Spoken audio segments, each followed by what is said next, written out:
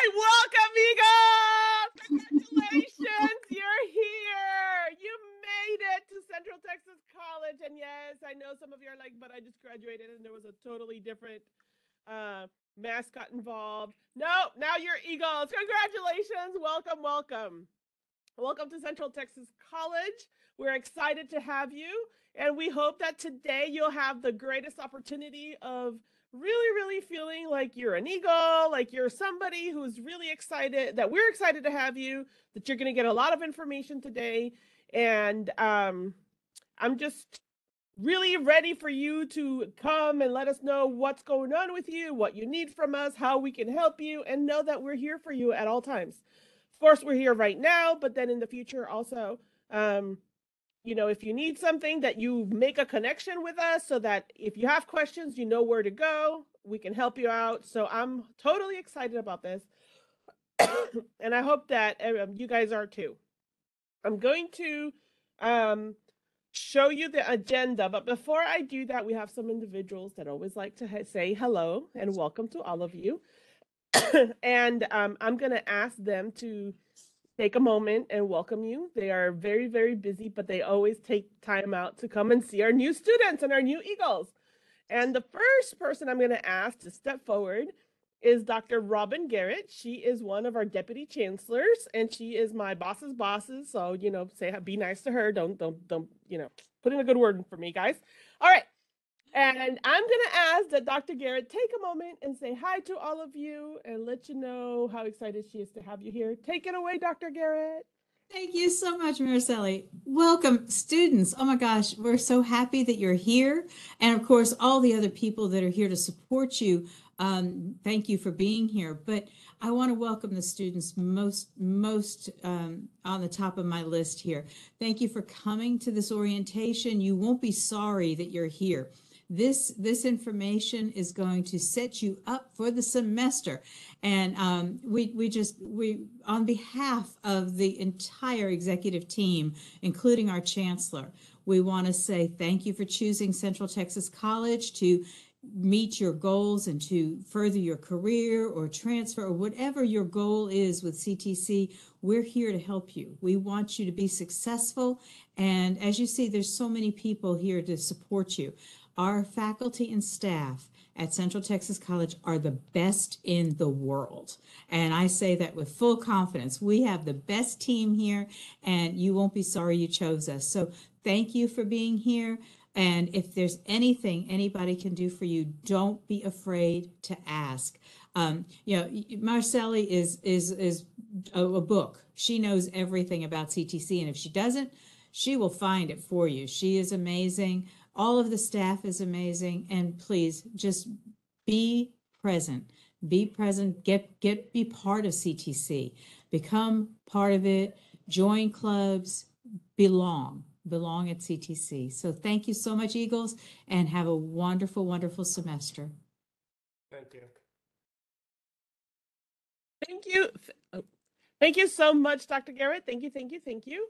And our next presenter and somebody else that wants to say hi to y'all is actually some of you, I may or may not have introduced her, and you may have heard her already. Her name is Dean Julie Starkey. She is the Dean of Student Success and Persistence, and of course, she wants you to be successful along with Dr. Garrett. So take it away, Dean Starkey. Hey guys, I'm so glad you're at New Student Orientation. I love the start of a semester. Out behind graduation, this is my very favorite time of the year, and I love it. I love meeting you guys. I love getting everything ready for you guys. It's just awesome. But I would not be doing my job if I didn't give you a few tips for success. These things are proven, and you need to do them. And you're going to hear them repeated all during this new student orientation. You're going to hear them from the faculty. You're going to hear them from the staff that talk to you. You're going to see them repeated in the chat.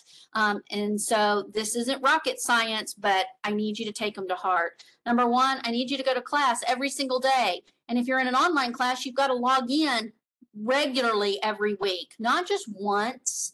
Multiple times every week. You've got to attend, you've got to make a commitment to those classes. You can't schedule other things in the way of those things, those classes have to be your priority. Okay, so you got to go all the time, all the time. That's what you have to do to be successful. Number two, I need you to turn everything in. When you look at that syllabus, and I know all of the faculty are going to talk to you about the importance of the syllabus and what it is and why it's important. It's going to outline all of your assignments. I want you to turn every single thing in, even if it's a little thing and it's only worth 5 points. That 5 points can get you from an from a C to a B, from a B to an A. Everything matters. Everything matters. And I want you to take every assignment seriously. I want you to talk to your faculty. Your faculty are your number one resource on this campus. They want to get to know you. They want to help you. They want to help you succeed in those classes. You have to talk to your faculty. You have to get to know them. And this is also, even if you're in an online class, that means you send them a message if there's a problem. They're going to ask questions through the various things through different assignments and things like that, and you need to follow up with them. They are your number one resource for success at CTC. So I want you to get to know your faculty. And the last thing I'm going to tell you is you're going to learn a lot today about resources. Resources are your friends, and you need to start using them day one. So classes start January 17th, and I need you to start using all the resources as of the first day of classes. So that means you log into the library's website if you're miles away from CTC, and you start investigating and seeing what it is. You talk to your faculty, you utilize tutoring, you get to know your academic advisor, all of the many resources that we have, and we're going to talk about all of them today. You use them on day one. Okay, guys, make a commitment to your education. You've got to commit to this. You've got to work hard for this, and if you do, I promise I'm going to see you at graduation, and I'm going to be one of the most excited people there is. Okay. So my goal is I now want to see you at graduation. Okay, everybody? All right. Let's have a great new student orientation. All right. Thank you, Dean Starkey. Really, really quick, I am going to share our agenda for today to just kind of give you guys an idea as to what you should expect. I know it's kind of, some of you have had questions about what to expect, so this is it. So we're going to have the Blackboard overview in a minute, faculty panel. We're going to talk a little bit about Eagle Mail, financial aid, academic advising. Campus Police is going to talk to y'all and then we're going to have a conduct and resources section, as well as a Q&A at the end. So I really want to make sure that you guys have an idea as to what to expect. And so this is it. If you have any questions, just go ahead and type them in the chat. We are actually going to be able to answer them as quickly as we possibly can, and we'll get to as many of them as we can. And if we're trying to really talk about all of them, so that you feel comfortable and ready to go to school day one. All right, everybody ready? Yeah. So because of that, we are now going to ask that Dr. Angela Reese, she is online manager for the business department, and she's going to explain everything that the business department covers. But listen to what she has to say. This is going to answer a lot of those questions that you've already done. So take it away, Dr. Reese. Thank you so much. Hello, Eagles. I am so excited to see you just like everybody else. This is one of my favorite times of the year to get to come and talk to you guys. And the really amazing thing is that you are already on a great path to success by being here today, by being active, by asking questions in the chat, listening. Those of you I can tell are really engaged, even clapping as people are finishing their introductions. So thank you so much for your time for today. And I promise we will make it worth your while. One of the biggest things that I want to tell you before I even get to Blackboard is always ask questions. You will hear me say that anytime that you give me the chance to. So if you have questions, we are here to help you, whether it is about Blackboard, it's about business administration, it is about math, whatever it is.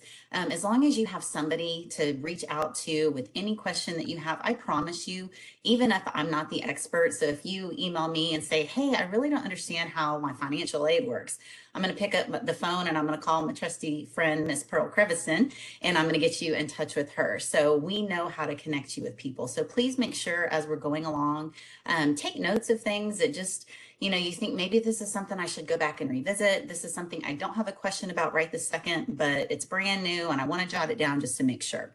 So with that said, let me get into Blackboard. I also want to tell you, do not try to do this with me. Okay, a lot of the times during new student orientations, you see people on different devices and you're trying to follow the steps that I'm showing you. Don't try to do that because you're not going to be able to log in. Because you are a new student, you will not have access to Blackboard at all until 3 days prior to your classes starting. So Blackboard, if I haven't said this yet, I apologize, is our virtual classroom. It's our online platform. So whether you're taking a fully online course, you are taking a lecture course that has an online component, a regular lecture course, a blended, whatever you're signing up for, most of our courses do have some type of connection to this online platform that we call Blackboard. Again, you will not have access till 3 days prior. So since the first day of classes are Tuesday, the 17th, you will not have access until Saturday. So while my screen is trying to load here, and I have both of mine on, I want to tell you just where we're going first off. So first off, the way that we're going to get to Blackboard today, and this is not the only way. Let me stress to you that if something goes, if let's just say the website goes down, you can still access Blackboard even if the CTC website is down. So take note of how I'm getting there, but also note that once you're there, you can save it and then just click on the Blackboard link or just memorize the link as well. So our first stop that we have here is we have our homepage. So this is the CTC homepage, and I somehow have clicked on something that's making me draw on my screen instead of it moving around. So give me just a second. Somebody else is actually annotating on here. One moment, please. I apologize. Let's take 2 on that one. Technology is great when it works. Okay, so here we are. And of course, it was me, the person who was driving the technology that wasn't working. So this is our homepage, ctcd.edu. I'm going to scroll all the way down to the bottom. Again, this is not the only way to get to Blackboard. This is just one of the ways. And you will see Blackboard down here at the bottom. Once you click on it, it's going to take you to the Blackboard site, which is ctc.blackboard.com. So you could literally type that in right now to your computer if you wanted to, ctc.blackboard.com, and you could come here, but then you pretty much can't do anything else because you do not have an account yet. So I'm going to tell you about the login instructions as well as your username and password. And if you forget as you move forward on Saturday and try to access your courses, if you'd like to, you can go back here to see those instructions. So username is going to be your student ID, so lowercase c, and then all of the numbers for your student ID. The password is defaulted to your birth date, month, day, year. So that is going to be true for everyone. Month, day, year. And then you're going to click log in, and it is going to bring you something similar to what you see here. Mine's a little bit different since I am a faculty member, but wherever you find my courses, it's going to show you a list of courses that you are enrolled in. So you can see here that I am enrolled in multiple courses. I have several that I'm teaching, and then one I actually took myself not too long ago. So these are all the things that you do have access to. So I'm just going to go into this first one here. This is a business principles, a great class that is on almost every degree program. And our core, it's great to know business because you're all going to work for one or own your own. So once we are into this course, this is going to be pretty standard, the part where you access Blackboard, and most instructors have it set up to go to the announcements because this is one of the ways in which we communicate with you. So you can see here that my students, as soon as they log in and have access, they'll be able to read all of the announcements that I have posted for them to look at ahead of time. And then as we move forward with the semester, I personally use announcements a lot. Other instructors might use messages to communicate with you or email. You'll have to read through the syllabus and also all of the important pages of Blackboard that I'm going to show you. So that you can understand the way that your instructor will communicate. But most of us have quite a few announcements here for you to check out. Now on the left-hand side, a lot of these up here at the top are going to be very similar in all of your classes. Start Here will always be at the top. And those of you, of course, that since you're brand new, you can scroll through it and how to familiarize yourself, resources that you have in Blackboard, and basically how to do things. So let's just say you don't know how to write a discussion board, how to post it. There's going to be help here for you to read an article and see how to do that. I'm not going to read all of this to you. This is just great information to help you get comfortable with Blackboard whenever you do have access. I'm going to come back to BioSig at the end, and then I'm just going to go down the line of some of the important ones. So announcements, that's going to be in every class. I've already shown you that. Messages, this is how you are going to communicate with your instructor potentially and any student in the class.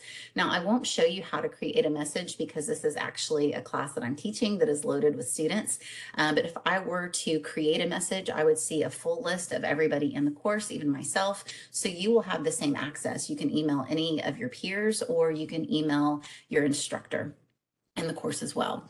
To communicate with your instructor other than just in Blackboard, you can click on instructor info here. You can see our phone numbers, you can see our email addresses, when our office hours are, and what to do should you not be able to get into contact with me for any reason.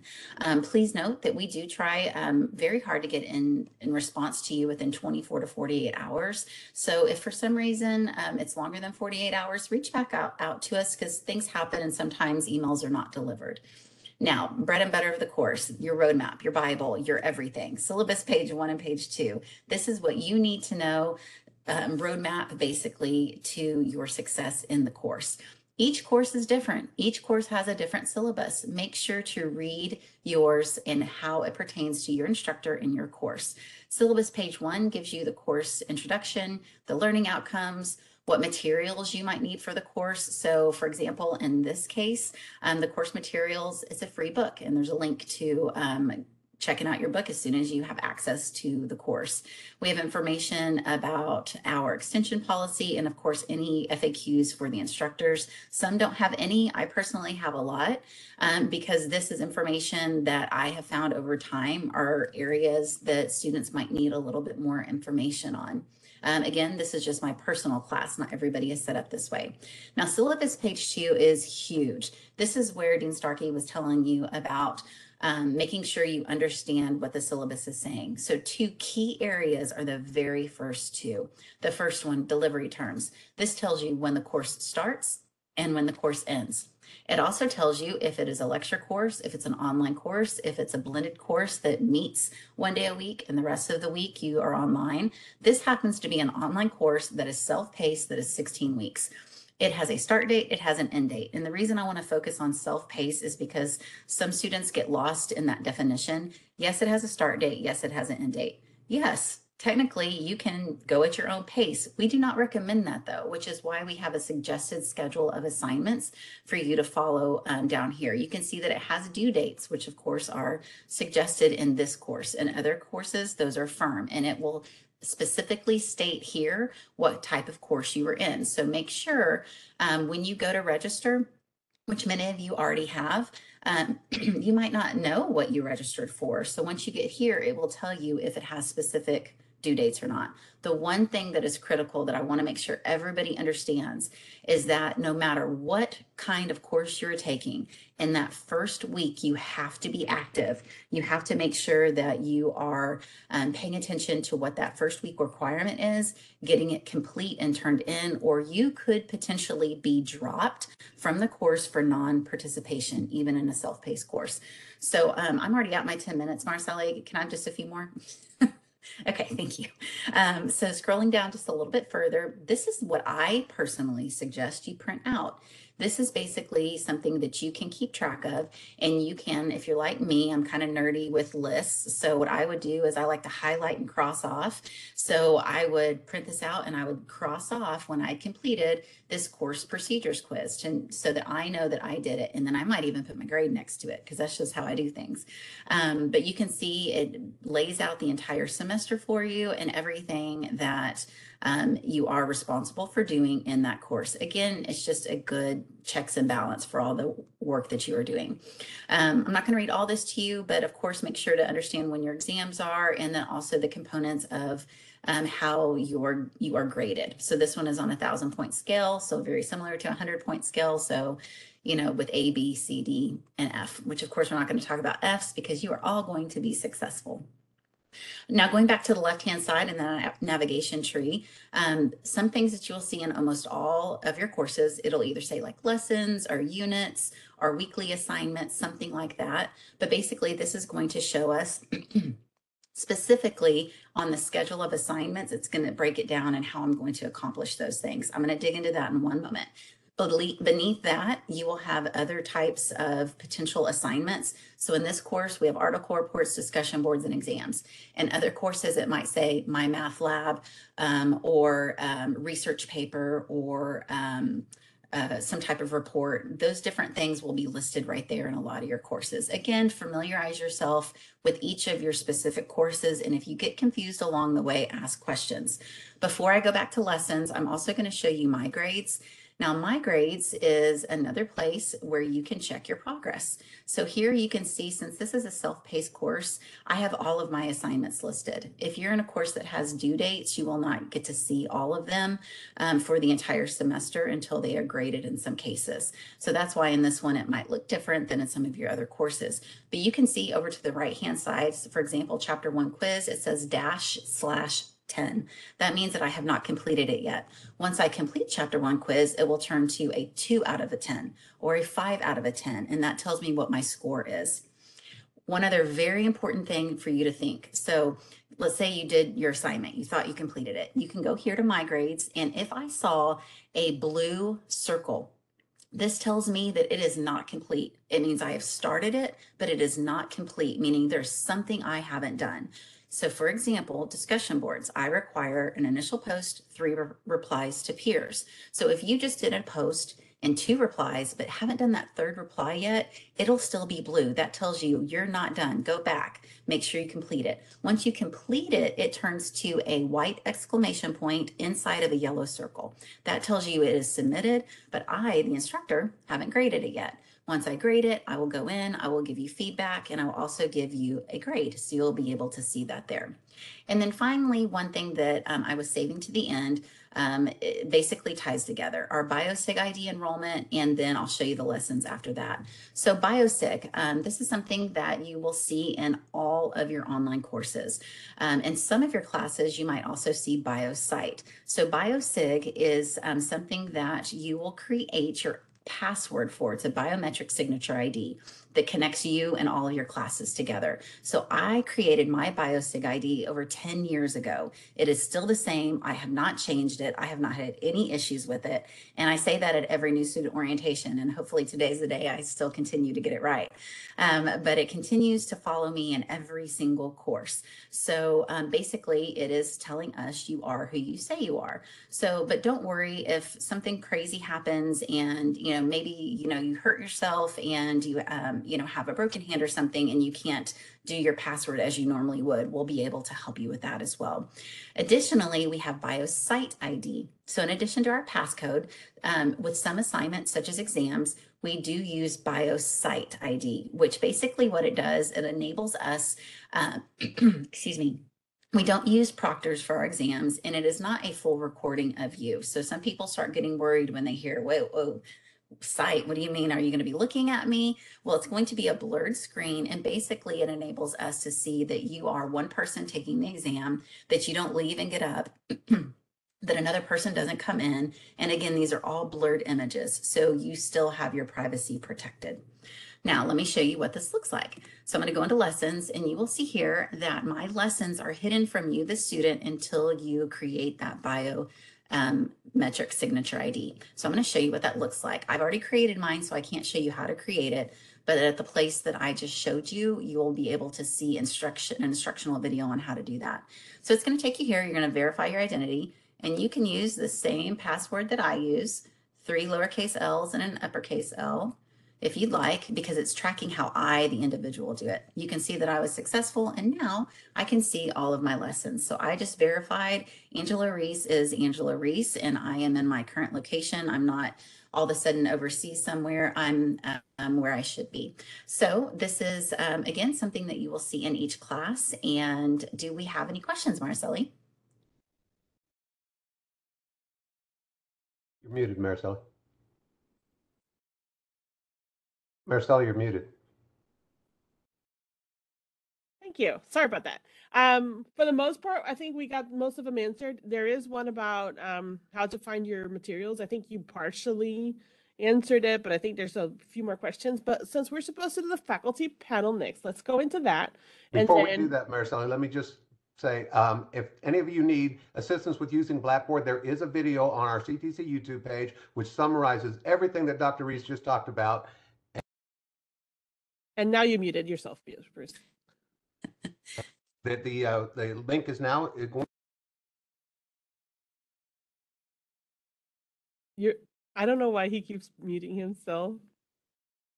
But yes, what he's saying is that there is a link on the YouTube page. I don't know how I keep muting myself. I'm sorry. Anyway, yes, there is a link on the YouTube page. There it is. CTC for me using Blackboard, and it recaps everything that Dr. Reese said, so you can look at it at your leisure and recap everything as many times as you need to till you get it right. Yes, and actually it's not even a recap, actually. It's even more in detail than what she just did, actually. Sorry, Bruce. No, But you're yeah, good. she You're really perfectly goes fine. into it. That's perfect. Yes. Okay, so thank you for reminding us about that. So we're going to go ahead and move on. Yes, students do get an ID when they're in our campus. However, we're going to talk to our faculty really quick. So you already met Dr. Reese. And can you just say what your department covers, Dr. Reese? Because it's a really long one. I did skip over that, didn't I? Yeah. Administration, hospitality, homeland security, paralegal, logistics, real estate, accounting technician. That's all. Is it really? No, just I think I got it all. I said them out of order, so it didn't sound right. Oh, is that why? Okay, cool. Yeah. So that's what Dr. Reese helps oversee. And then we also have Dr. Ramey Wauer. And can you introduce yourself? Yeah, I'm Mr. Ramey Ware, and I teach for the biology program within the science department. Science includes agriculture, science, chemistry, physics, geology, anatomy, and physiology. So I may have missed microbiology. So we cover quite a range of natural sciences and physical sciences. Yep. So anything with an ology? No, just kidding. Pretty much. And then add a few other things, the chemistry, the ag, etc. So we also have somewhere around here, Dr. Celie Cruz. Can you introduce yourself, please? Hello, everybody. I'm Dr. Cruz Seeley. I am the department chair for mathematics, robotics, engineering, and drafting and design. Yes. So there's a lot covered just with these three instructors. Did I miss any instructor that I didn't see come in for any reason? I think that was it. Okay, cool. There's a lot that can be covered just with these instructors right here that you're talking to. So if you have any questions, you are welcome to type them in the chat and we're going to discuss them. But there was a lot of questions about materials for the classrooms. Can you all kind of maybe address somewhat about materials in classroom? And I know it's in the syllabus, but what's the reality behind it? Because each little area has their own little thing. Let me give you the real talk on that. I wouldn't get materials until the first day of class.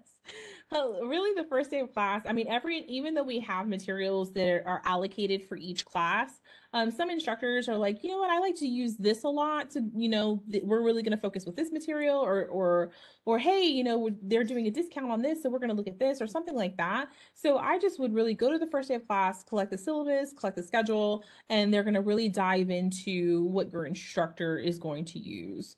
A lot. For example, myself, I will never tell you, hey, open up your book to page 237. You don't have to buy the physical textbook. You can if you want to, but I'm just never going to use it in class. So if you don't want to buy the physical textbook, if you take my class, it's okay. So it's just things like that. But in another person's math class, they may require you to. So I would just kind of wait until the first day of class to see, exactly what you need to be successful in the course. Okay, there's a question that talks about, can you explain what OER is? Absolutely. OER is open educational resources. So it's they're basically resources that are free. So like an OpenStax textbook or a program that you'll be using that you can just use online. Like a Desmos calculator is a really powerful calculator tool, and it's absolutely free. And we're going to show you how to use it in our math classes. So anything like that that's open, it's free access. You don't have to pay for it. Those are OER. And the bookstore does have, for the majority of them, the ability for you to purchase a print version, but then of course that would not be free. So if you needed or wanted, if you're somebody who has to have that book to highlight in versus reading online, you can, there's that option too for a lot of the courses. So there's a question about, is Z, like the letter Z library, good? I have no idea what that is, but does anybody here know what that is even? So here's, would you say that, do we recommend any other bookstore other than ours, really? And why? Nope. I mean, I wouldn't. I mean, definitely find out what you need, and you could probably go on like Amazon or go find it in another bookstore. But our bookstore is always going to have the latest edition of the one that we want you to have. It's always going to have the materials that are located on our syllabus. They're going to be in the bookstore unless we run out and they have to order some more. So is sometimes students are like, oh, I have the first edition. And I'm just like, okay, but we're using the sixth. So that's going to be an issue if it's missing some content or chapters. So I just think our bookstore is always going to have the latest material. If you find the same edition somewhere else cheaper, that's cool. But that's the only reason I would say, you want to look at our bookstore first. And it's also a good idea to check with our bookstore because some of our programs we have made agreements with some of the publishers for specific content that we have that you won't find in just a general online purchase book or material. So it's kind of tailor made for CTC students. Like for our classes in biology, majors and non-majors, our texts are split. So you have first half of a book and second half of a book, and you'll get codes each time that semester for any of the online content that we have. And that's going to be specific for that particular course, either major or non-major. So it's a really good idea. Highly encouraged to go check in with the bookstore. And as I mentioned before, I will second that Dr. Cruz-Seeley's statement of going in, waiting for the first day, kind of getting your syllabus, see what we have that we're going to recommend, and then getting your material. If you've already got it, that's fine, but it's not a bad thing to check in first. I concur as well. If you got it, don't open it yet. And I would just like to add that in some of the classes too, there is a cheaper version of the book than what you'd find in the bookstore if you're open to ebooks. So for example, we do have, of course, all of our books in the bookstore because that is how you get to use your financial aid toward it. But if you are purchasing on your own, so for example, in my marketing course, you can rent the book for only $23 for the 8-week period that course is running. So again, bottom line, talk to your instructor. it goes to that, and that's a theme that we're going to discuss a lot about. But going back a little bit, what is like the one tip, not the one, but a tip that each one of you instructors would say, yes, it is something that is absolutely necessary that each student be aware of? Go ahead, Dr. Cruz-Seeley. All right. Can I share my screen? Yes. Yeah. She came prepared for that one. I do. I always come prepared for that question because it's a really big thing for me. Okay, ready? So I'm going to share screen. Give me a thumbs up when you can see it. It's starting to share, and there it is. Okay, cool. So mine is time management. Okay. It's a really big thing because we understand that some of y'all have full-time jobs. I totally get it that you have full-time children, right? I get it that there's still COVID out there. Like I do. I promise you that we're living in that environment, and I understand that that's what you're going through. However, I also understand that you have this goal in mind. You have this goal of taking these classes, getting that grade, getting that degree, or taking these classes and transferring to a four-year university, getting a certificate. You have this goal in mind, and you signed up for the class. So you have to make it a priority. Okay, it has to be a part of your time, a part of your agenda, right? So for example, something that I would do if I was a student, is I don't know how people get on without a planner. Does anybody have a planner? I have a planner. It's literally right next to me. I cannot go a day without my planner being right here because I have to map out my day, and it just gives me satisfaction to like check stuff off. Okay. So at the beginning of the week, hey, I'm gonna look at my videos, I'm gonna look at notes, I'm going to class, I'm gonna read the assigned chapters. Wednesday, Thursday, I'm gonna look through my homework. My homework should almost be done. Maybe I'm gonna go check an office hour out for my instructor. At the end of the week, Friday, Saturday, I'm reviewing my notes. I'm rewriting them if I have to. Maybe I go to tutoring. I'm wrapping up the week. Sunday, I'm done with everything that I have to do for that week, and I'm planning the next week. Now, some of y'all might be thinking, when do I have time for myself? When you graduate. No, I'm just playing. I'm just playing. Okay. I'm just playing. Okay. So you do have to map it out. Like, hey, I work from 6 to 6 on Monday, and then I have to cook dinner. You have to cook dinner. How many of y'all have kids? Just me? Just me have kids? Right? You have to feed your children. It's frowned upon if you don't. Okay. So you have to feed them. So you feed your kids, and then you say, you know what, Dr. Crucili, I can give you an hour of my time. I'll take it. Do some assignments for an hour. And then Tuesday, I take my kids to school and I work 10 to 10. I'm exhausted. Okay, well, then you don't have to do anything that day. Wednesday, I'm off. Wednesday, you're off. Then the majority of that day should be mine, okay, of you doing your schoolwork, right? And so then you can, of course, plan family time and self-care. It's very, very important that you do that. How many of y'all have ever studied for a test and all you did was study, and then you go take the test and you go totally blank? Anybody? Just me? Okay. It happens, right? And it's because you just focus so much on that. You have to take these breaks, these mental breaks, okay? And then come back to studying. But really organize your week, okay? And that's like the biggest like literally the biggest piece of advice that I can give you. Read your weekly announcements if you're taking an online class. It really gives you a heads up of what you're going to be doing that week, what the deliverables are, what's due. Check your email and messages frequently, your Blackboard messages frequently. That's how most of the instructors communicate. And when we send you an email, we're going to send it to your student email as soon as it's up and running. Okay, so if you don't have it, it's okay. But as soon as it's up and running, we're going to do that. We really try to send it to your student email because and when you send an email to us, make sure you try to send it through your student email as well. I don't know who sunshine1234@yahoo.com is, okay? So if you do send it from your personal email, make sure that you're putting, hey, this is my name. I'm in this, your Monday, Wednesday class at 1:30, and I'm in college algebra, or whatever the case may be. So if you just send me, hey, can I get an extension? I'm going to reply back, who are you? Okay, so you need to make sure that you are putting that information.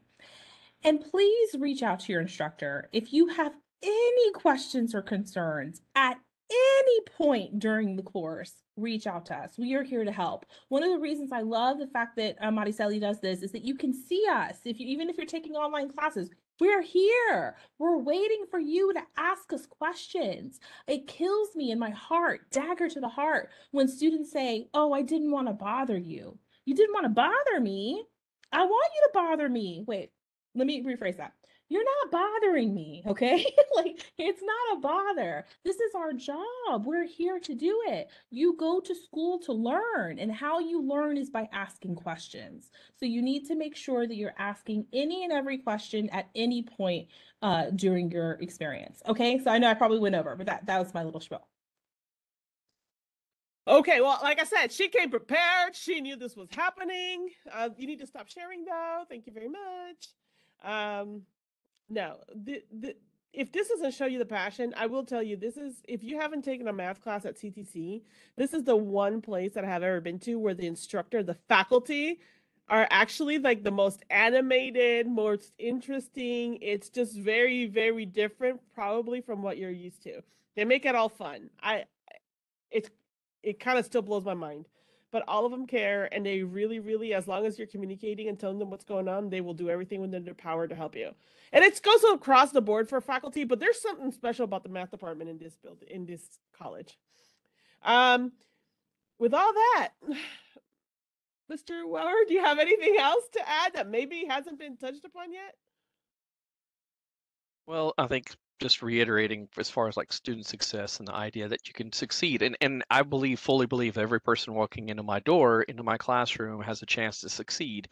But there are things that you can do to increase the likelihood of that. And the very first one I would add to that is show up for class, whether you're online or face to face, and ask those questions. And if you're not sure to ask a question, go ahead and ask a question, because there's probably someone else in the room that has that burning thought too, and they're just not brave enough or comfortable enough to ask it. So don't feel like you're the only one who wants to ask those questions. And two, I have office hours during the week, and I feel like probably the 3/4 of the semester, I don't see a soul until the panic sets in for every student who's, struggling with their grades and things, and then they start coming in when it's potentially too late.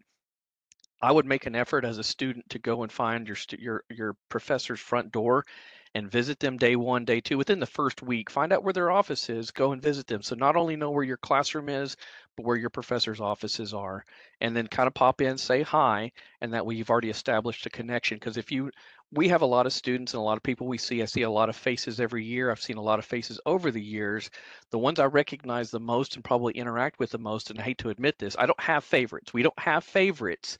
But the ones that come and talk to us are the ones that we can remember, and is also the ones that we can tend to help more often. So I'm not saying it's not a squeaky wheel situation. It's just I recognize the faces of those who interact with me more, and I can help them more. So I can tailor that help. But ask for it. Come and interact with us. Don't be afraid of us. We don't eat students for breakfast. I've cut back at least. So just trying to talk to us and get engaged with us. We're here to help. As been mentioned before, this is our job, and surprisingly, most of us, 99.9% of us, really love what we do. I do. I love what I do, and every time I have a chance for a student to come in and sit down, most of them come in and chit chat with me about questions over the biology courses I teach. Sometimes they just come in and unload about personal stuff, and have a chance to kind of listen to that and then figure out what we can do as far as a game plan to help them out as students. I can't help my students if I don't know what's going on in their life. So it's another chance for me to kind of help them out whenever they come in and talk to me. So yeah, get to know your professors, network with your fellow students, get to know your professors, and just Dr. interact Reese, with people. Yeah. I want you to kind of, if you could kind of give the answer to that, but for the DL students that we have here, because we definitely have students that said that they're in Hawaii, Alaska, Georgia, they're not in Texas. And can you explain how they can do exactly what he just said, but with the online version of it? Absolutely. So there are so many ways to communicate with your faculty members. And I'm going to tell you a couple of ways that are of most importance. So, of course, pay attention to how they want you to communicate with them. So if they ask you to send you the messages in class, if they ask you to email them, again, that's going to be on your syllabus. And I have to say too, going back to Dr. Cruz-Seeley, if you email us from Little Miss Sunshine, sometimes those won't even come through. So make sure to use your CTC email, because we do have a very high security secure network that will kick a lot of those back now. So I promise I can't even email myself from my Yahoo account, and it is just a plain Jane Angela Reese Yahoo account, and it won't work. So so communicate through the course or with your CTC email account. And then number 2, being active in class shows us your name over and over and over again. So when we have those discussions going and we see that name popping up and everything that you have to say, we're getting to know you. We're getting to know your personality. I always look forward to those discussions because I get to hear my students. It's almost like I can see them. And there's those that I know who they are and I know they're active. And then I'm like, wait, where'd so-and-so go? Like, why aren't they on this discussion? What's going on? So then I know that there might be a problem, and I might reach out to you going, you've been active this whole time. Where'd you go? I've been enjoying your discussions. So that's the way that to drop by and see us in that manner, is by, reaching out to us, asking us if you have questions about anything in the course. Keeping that communication open is really critical. I can't tell you how many students, and I'm going to put both of their points together, do not communicate and do not do time management. And at the end of the semester, I'm like, wait, that name looks familiar. Hang on. I've tried to reach out to them, but they haven't been active at all. And now they're saying it's 4 o'clock on Friday of the last day of class. Oh my God, I'm not going to be able to get everything done. And I'm like, you literally just started after 16 weeks at 4 o'clock on Friday of the last day. I can't help. So really make sure to communicate, make sure we know what's going on, be active in your courses so that if an issue arises, really more win over your, 2 years with us, you're probably going to have some sort of thing in life happen. And then that way we can help you through it. So those are some of the really they're really hitting a lot of the key points for you guys to be successful in the classes. And is this making sense to you? Like, because I see a few of you. Can you nod your head if this is making sense to you? Yes, yes, yes. Okay, good. Because this is what is key for y'all. Now, yes, Miss Dr. Reese. Oh, she's trying to give a yes, 2 hands up. Okay. So, we always want you to be successful. Now, on top of that, can we talk a little bit about what core classes, depending on what your degree plan is and what you want to do, you're going to hit probably one of these, even within the business department, some of their classes hit the core, right? Now, can one of you kind of explain what core classes are and kind of what that means to the students? And I see Dr. Cruz Seeley ready to roll. Everybody has to take math. Math is a core subject. Everybody's going to have to take it. So come on over and sign up. I'll sign you up for a class. And so the core classes are just kind of those gen ed classes. And so you really want to make sure, and honestly, the best thing, this is the biggest piece of advice I can give you, is to finish those classes because it just makes it more transferable. And so if you're ever worried about transferring from one from our institution to another, you want to make sure that you're kind of core complete. And if you are, then then you don't really have to worry when you transfer. It's when you're not, then they start getting picky. So it's a good idea to get those core classes out the way. And those are like your English, history, science, those kind of courses, math, those kind of courses. In the rest of my department, robotics, engineering, drafting, and design, those aren't core courses. Those are more courses for your like major if that's what you're deciding to do. But everybody's going to have to take a math class, so that will be a part of the core. And for sciences, can you talk a little bit about what those can sometimes look like? Because there are different versions of science classes, and some of them are just for, if you're not a science major, there are some courses specifically for that, correct? Yeah, that's correct. I can speak more specifically for the biology program, but we have some variations of this, like microbiology as well. So we have biology for majors. So if you're going into a program that's going to need a degree, like I would recommend anytime you're going into anything health related or just biology related teaching or whatever, then you would want to go through say a majors route. But if you're just looking to pick up a science course class to meet, I think the core curriculum is going to be, our core course is going to be in that, you would need like a non-majors class. And for most students, you might correct me if I'm wrong, but for the majority of the students, just picking up one of the two versions, we have a Biology 1 and Biology 2 for majors and Biology 1 and Biology 2 for non-majors. And for those who don't need it, are not majoring in a science degree-based plan, then you would maybe take like a non-majors biology course. It kind of surveys a lot of the stuff that we talk about in biology and majors biology class, but at a lighter depth. So we touch upon a lot of the same things parallel, but we just don't quite dive into it as deep.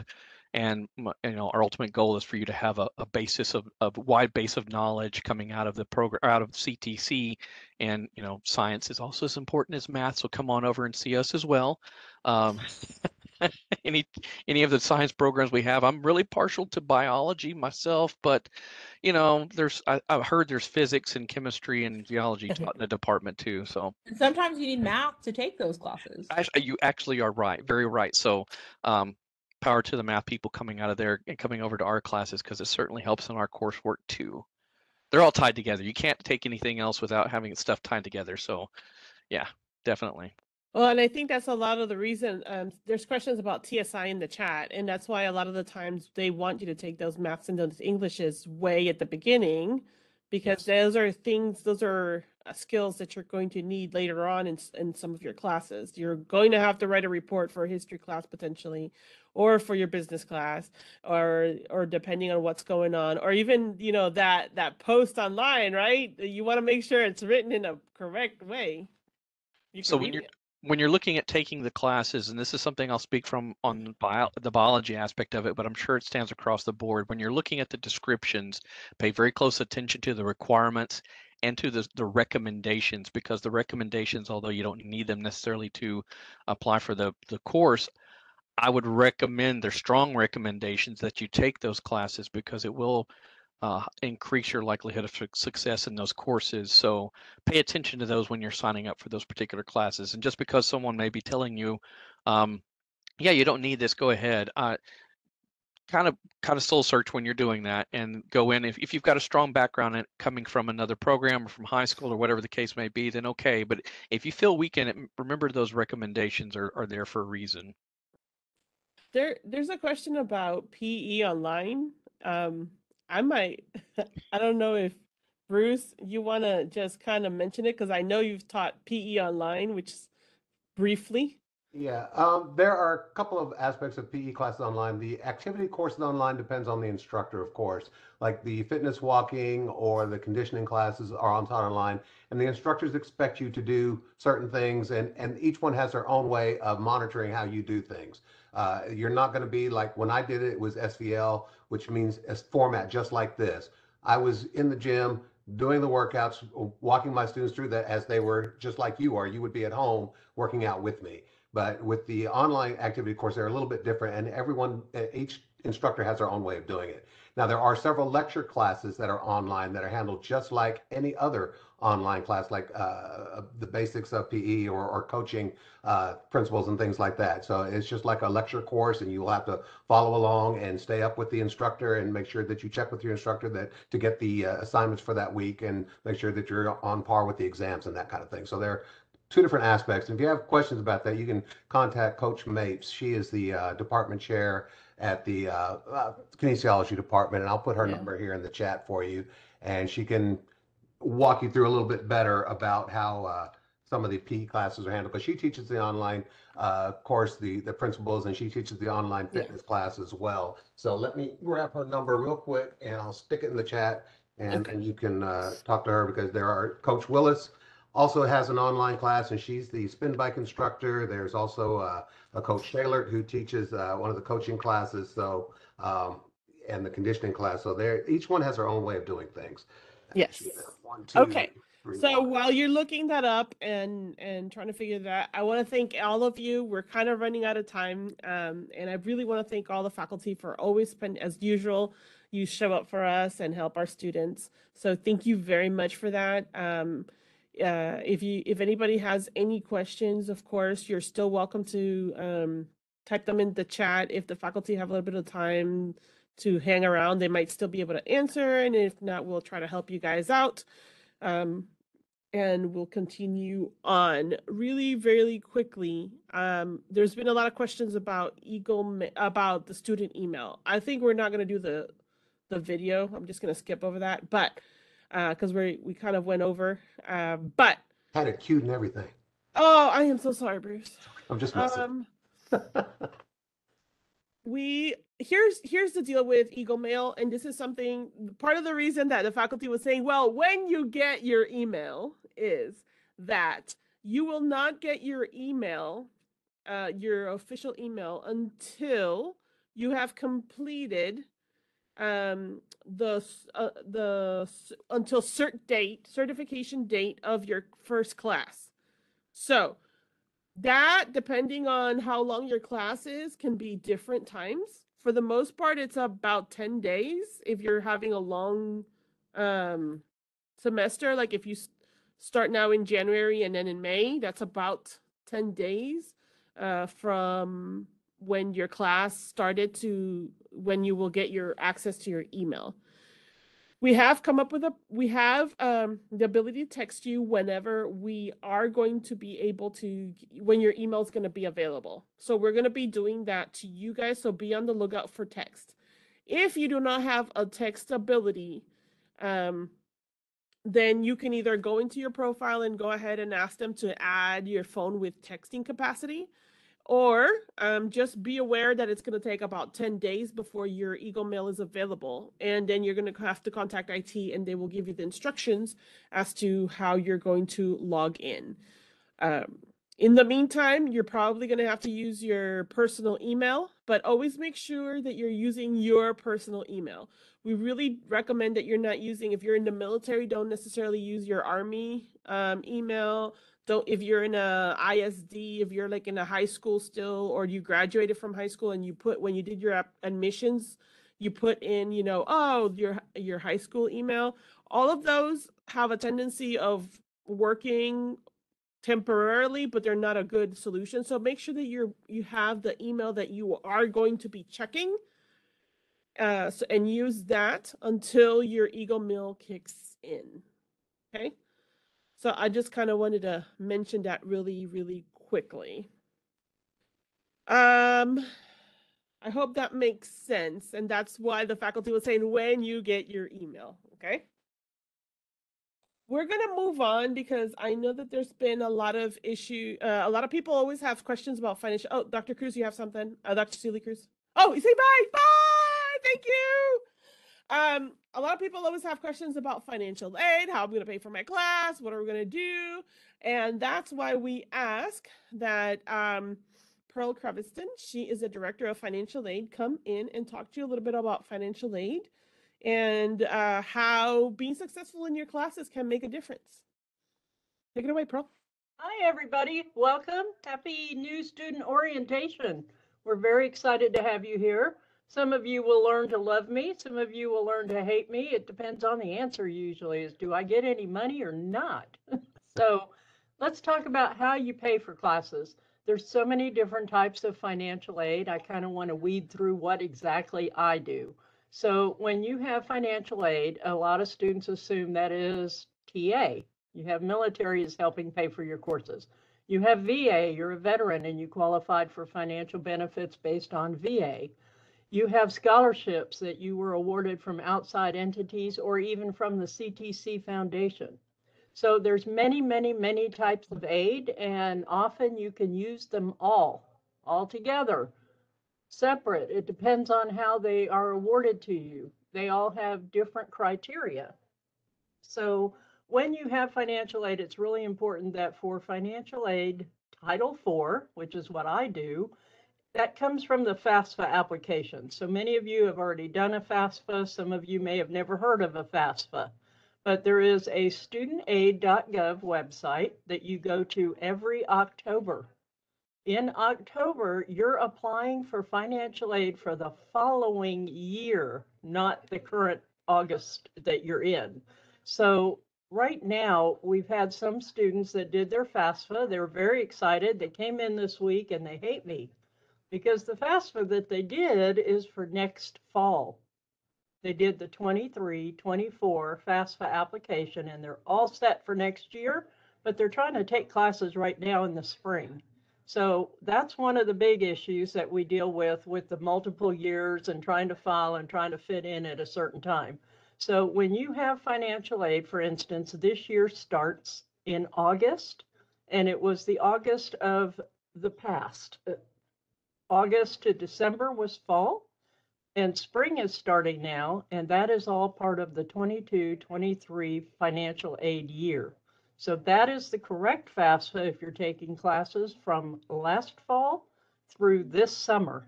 Starting in August, it's already time to do the new FAFSA so that you can keep going without having to wait for financial aid to be processed.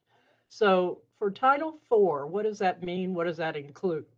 If you're lucky, you qualified for Pell Grant, P-E-L-L, which is the free portion of financial aid that students qualify for based off the income in the household.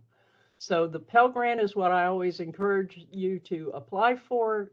Once you're awarded, we award that money 10 days prior to the start of classes. It goes to the business office. They'll pay for your courses and allow you to use that money at the bookstore. Some of the confusion comes out because some students say, well, I use a military reference point for my books and I want to be able to use my financial aid there. Unfortunately, the only place you can use your financial aid that you qualified for from the FAFSA application is at the CTC bookstore. And how do you do that? You use your student ID 10 days prior to the start of classes. You can charge your books against your balance, and anything remaining after we've paid your tuition, paid for your books, gets sent to you as what's called a balance check, and that's usually 30 days after classes start. Another part of Title IV, and it works identically to this one, the Pell Grant, is student loans. It's my job to talk you out of getting student loans. Please, please, please don't get a student loan and leave here with a whole lot of debt. Unless a student loan is your only option, well, then it's a better option than getting any kind of a private loan. So student loans and Pell Grant are the first two options that you are offered when you receive a financial aid award notice. Then the third piece is SEOG, Supplemental Educational Opportunity Grant.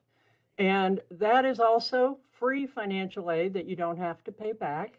And the other opportunity you have if you qualify for a Pell Grant is called Federal Work Study.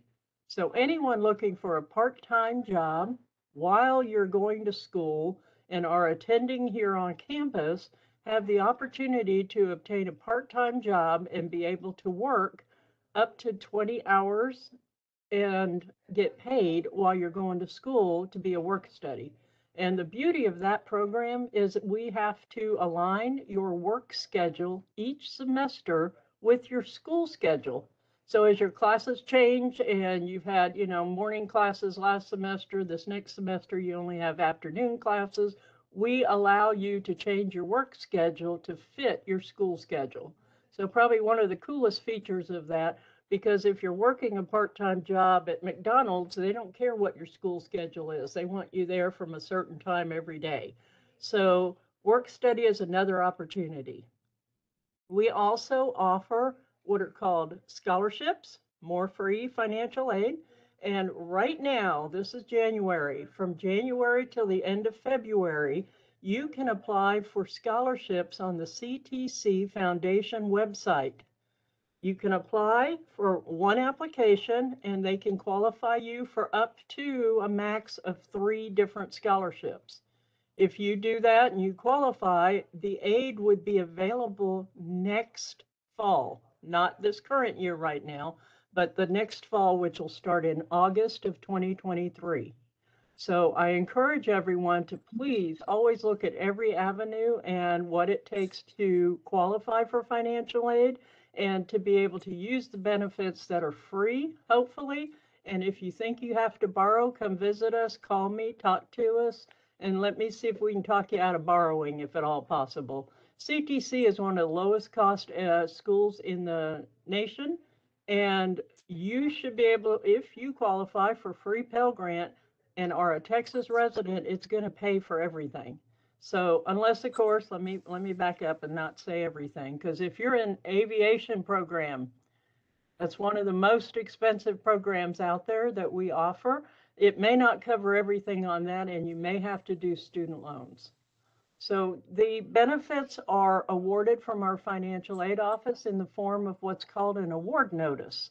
If you've already received that, and you should be able to see how much financial aid you get.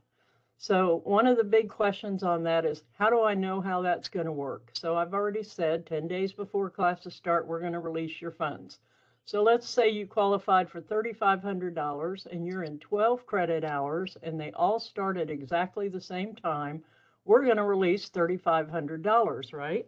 So if you qualify for $3,500, but you're only taking 6 hours, that's considered part-time. That means from your Pell Grant, we're only going to release half of it, $1,750.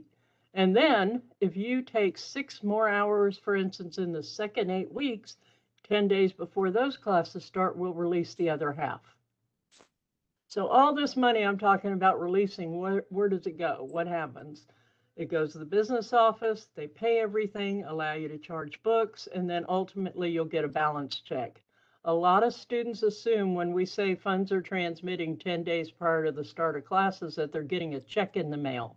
Not true, not at that time. So make sure one of the big things you can do for yourself, especially if you're in the military, tend to move a lot, may be transient, may not be staying in one place all the time, is sign up for direct deposit on the CTC Business Office web section. And there is a place for you to put in your bank account and routing number so that anywhere you go, whether you're military and you're deployed, or you are moving from one state to another, one apartment to another, you're still going to be able to count on those balance checks getting to you and not being returned to the Department of Ed when we can't find you anymore. So make sure you understand how the funds are going to transmit, how you're going to use them. And then if you have questions, please, please, please call the financial aid office. We have numbers on our website. We have contact information. We have a whole page of information about every type of aid you could possibly qualify for. So you always want to know what aid you have, what type of aid, and how's it going to work.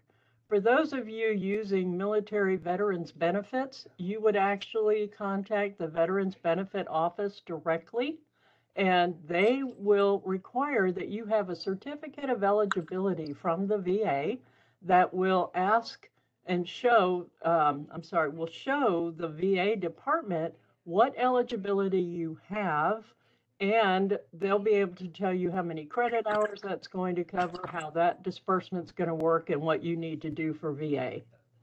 So are there any questions at this time? I'm looking over in the chat. Yes. Brianna Lee says, should I be concerned if my balance says negative 2,186 with a Pell Grant? Can you explain Woohoo! that? Negative means that's what we owe you after your charges have been paid so far. So typically, if you qualified for $3,775 and your tuition was $1,000, that means we still owe you $2,775. And that's how much you have to use at the bookstore. And after that, whatever you don't use will get sent to you as a balance check. Or deposited, which is what we prefer. Or deposited, which is what we really want you to do.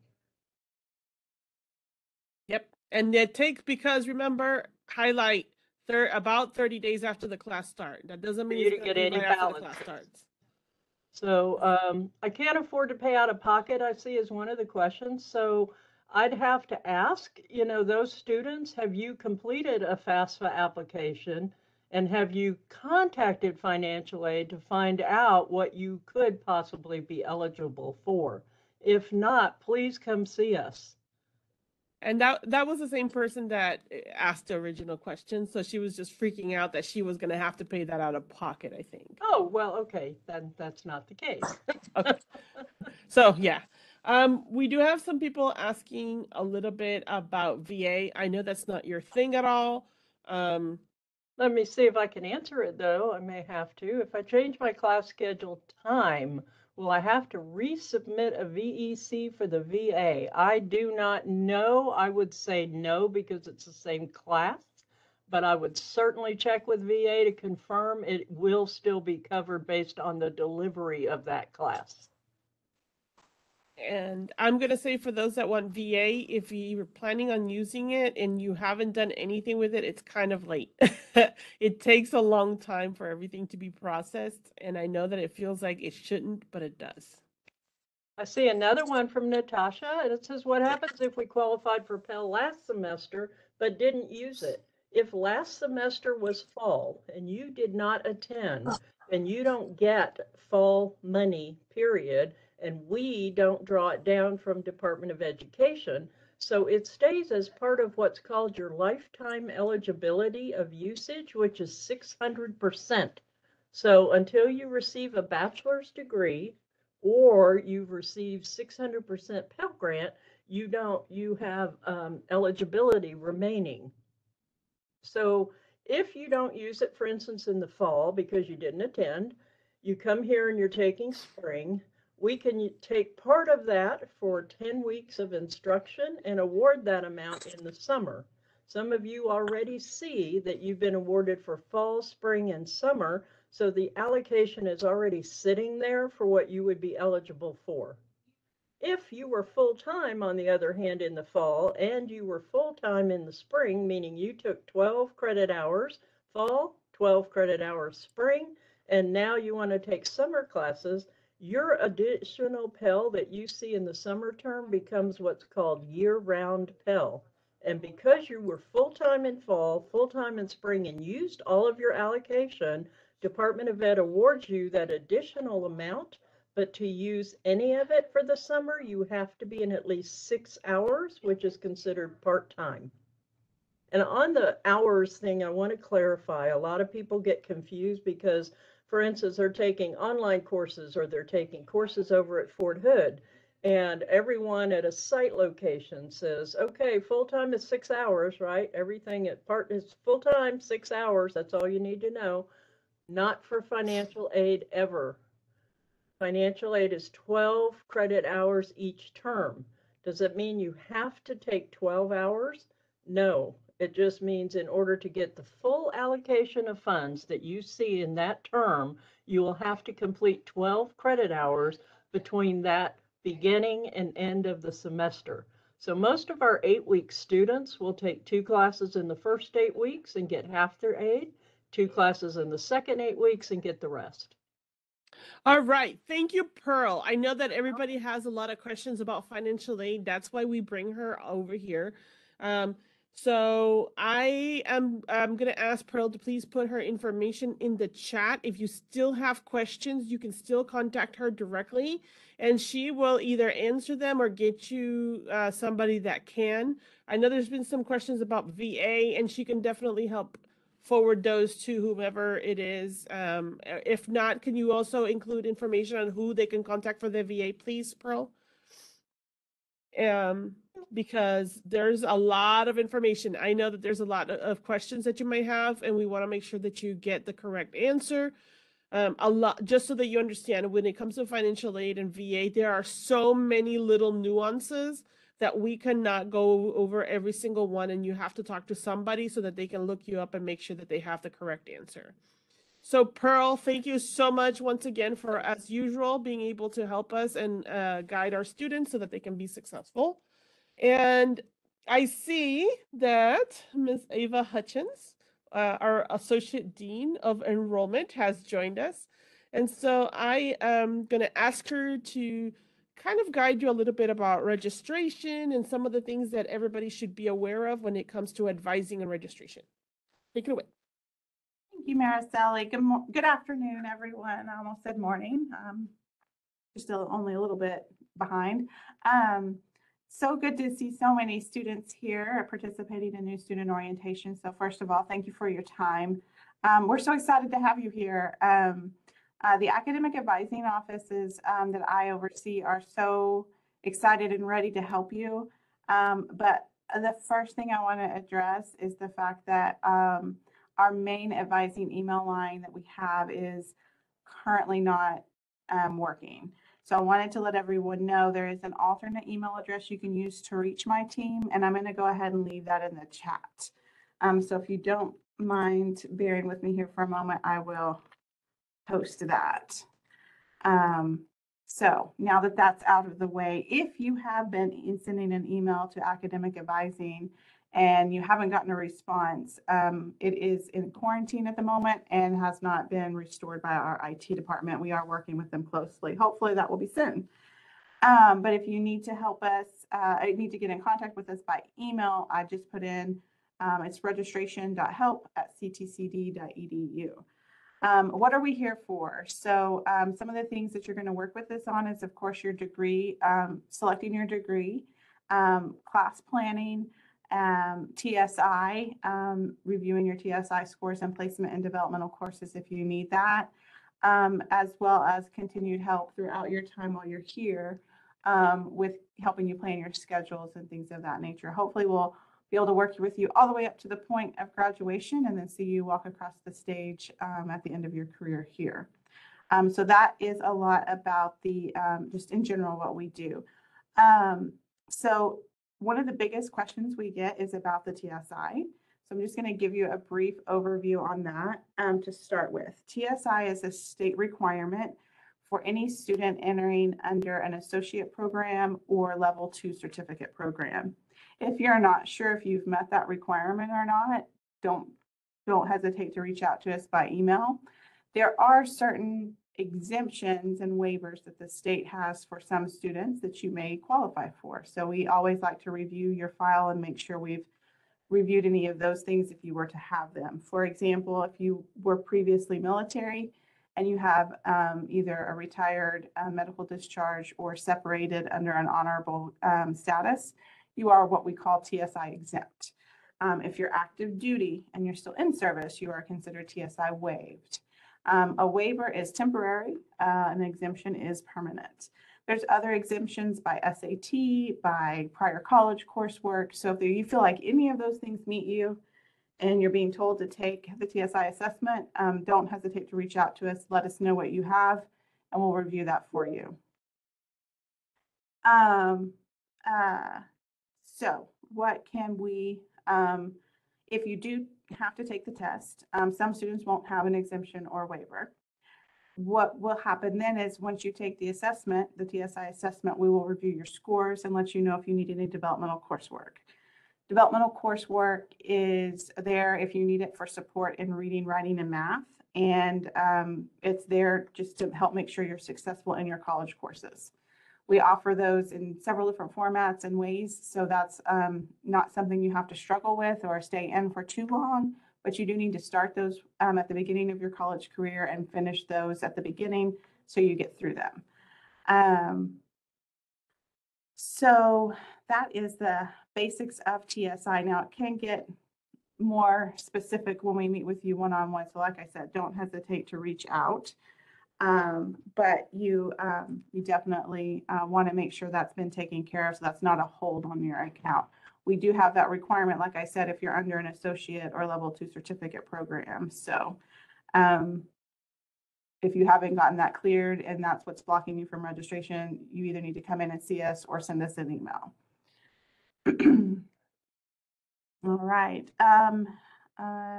If they're not TSI if they're a TSI waiver, and how do they make sure that that's in the system? Do they just have to email you and give you proof, or?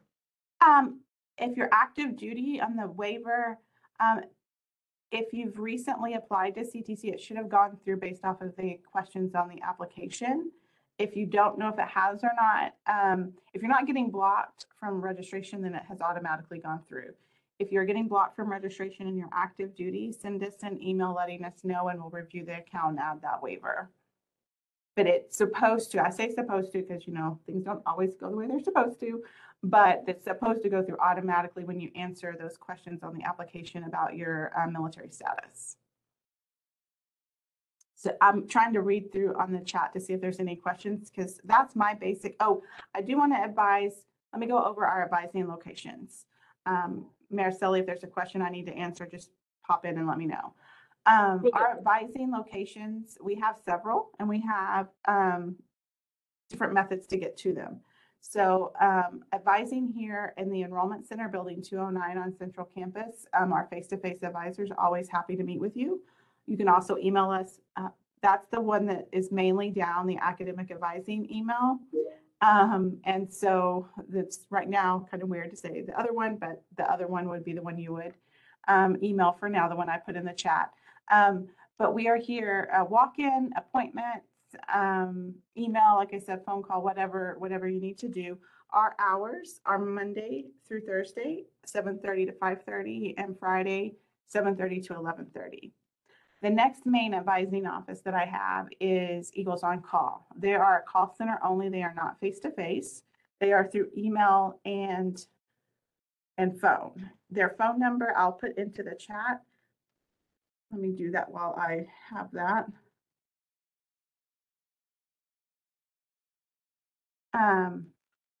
They are open Monday through Friday, 6 a.m. to 11 p.m.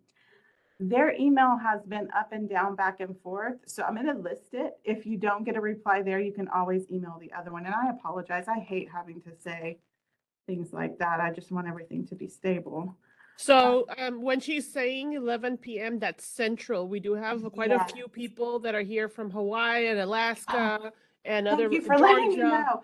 Whoa, Alaska and Hawaii. That's awesome and exciting. Yes, Eagles on Call is housed at Central Campus. The extended hours are to hopefully bridge some of those alternate time zones that we have out there for our students. But it is Central Standard Time. Thank you.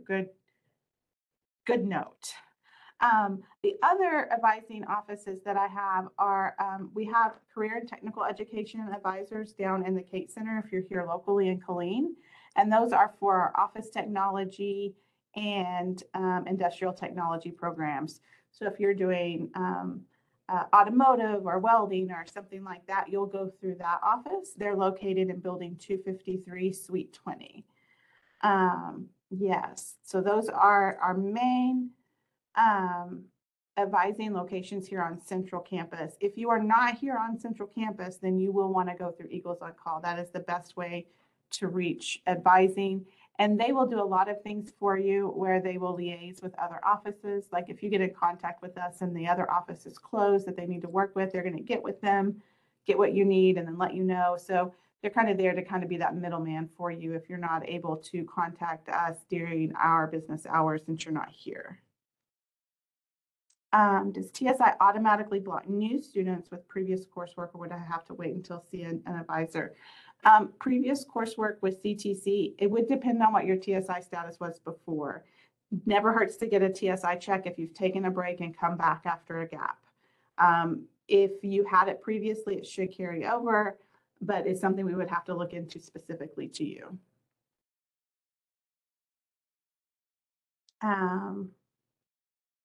Was there anything else in the questions, Mariceli?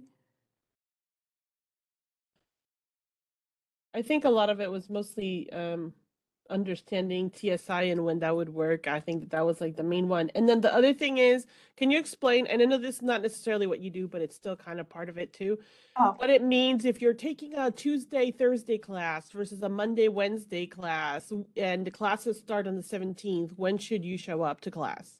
Oh, so next week with the holiday here at Central Campus, our semester officially starts the 17th, which is a Tuesday. So if you're listed on your schedule and you have a Monday, Wednesday time frame, your very first week of class, your first class would be Wednesday, if that's the only thing you have. That following weeks, you'll be Monday, Wednesday. So you will eventually have Mondays, just not on the 16th. So yeah, we are closed on the 16th for whichever holiday is in January. I always mix them up. Yeah, and then throughout your class time during the semester, if there's any holidays, your professors will always let you know, like, hey, we don't have class, next Monday or whatever, because there's a couple more holidays throughout the spring semester as well. So, yay. All right. Is that what you meant by that? Yes, we just had a question about that, and I know it's kind of, especially with us having a Monday off, it throws. It's so weird. I've been saying that all the last 2 weeks since we got back. The person who is asking about Cara, who's asking about TSI with prior coursework, you mentioned your coursework is from out of state. If that has not been reviewed by an advisor, there is a consideration with out of state coursework that can make you exempt. So if you haven't specifically talked to an advisor about your prior college, send us an email, come in and see us. I don't know where you're located, but however you need to get a hold of us. But you do need to make sure you submitted that transcript to us from out of state. And we're looking for classes that are within the subject areas of reading, writing, and math to make you exempt. But we will definitely look at prior college coursework for TSI, yes. Okay. Well, thank you so much. That's all the time we have for. Okay. I didn't even know what my time was. That's okay. I know. We're good. You're great. We're just happy you're here. Thank you so much. I'm going to stay on for just a few more minutes. And then if there's anything that comes through, I'll be active in the chat. Perfect. Thank you so much. Sally. Thank you for being here. Okay, so now we're going to move on to safety. And today we have Officer Bass from our campus police. And even though a lot of this information has to do with Central Campus, not all of it does. So please take special attention because it's meant to be about safety and security in general. It just has some components that are specific to Central Campus. Bruce, can you please share the screen? Or did he move away? If not, I can. Take it away, Officer Bass. I am about to share the screen for you. I got it, Maricela. Oh, thank you. Let's make sure you can hear me. Can you hear me? Yes, thank you. Okay. So today I'm going to be talking for Central Texas College Police Department for Chief Farragon. So first I will start with who we are, police services, Clery Title IX, rights and responsibilities, emergency alerts, campus carry, and campus safety. The first one is who are we? Next slide. Skip slide. To the next one. Yeah, police officers. We are police officers for the state of Texas.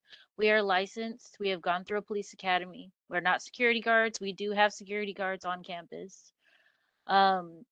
We do have arrest and enforcement powers, and we have 2 counties that cover our central campus location, and we have jurisdiction in both. Next slide. Services that we provide. We respond to all calls for services, whether they be medical or any other police type call that you would normally call a police officer for. We also provide services such as unlocking, if you lock your cars, your keys in your car. We jumpstart vehicles. Some of us can change tires. We provide escorts to class and to the parking lots if you need to, if you are concerned about an individual issue, or if it's late and you just don't want to walk to your car alone, we also provide that. We provide parking permits at the campus police department. It's at 211 Academic Drive. If you need to get a parking permit, all you need to do is bring your driver's license, your registration, and your CTC ID, and the parking permit is a sticker, and it is free.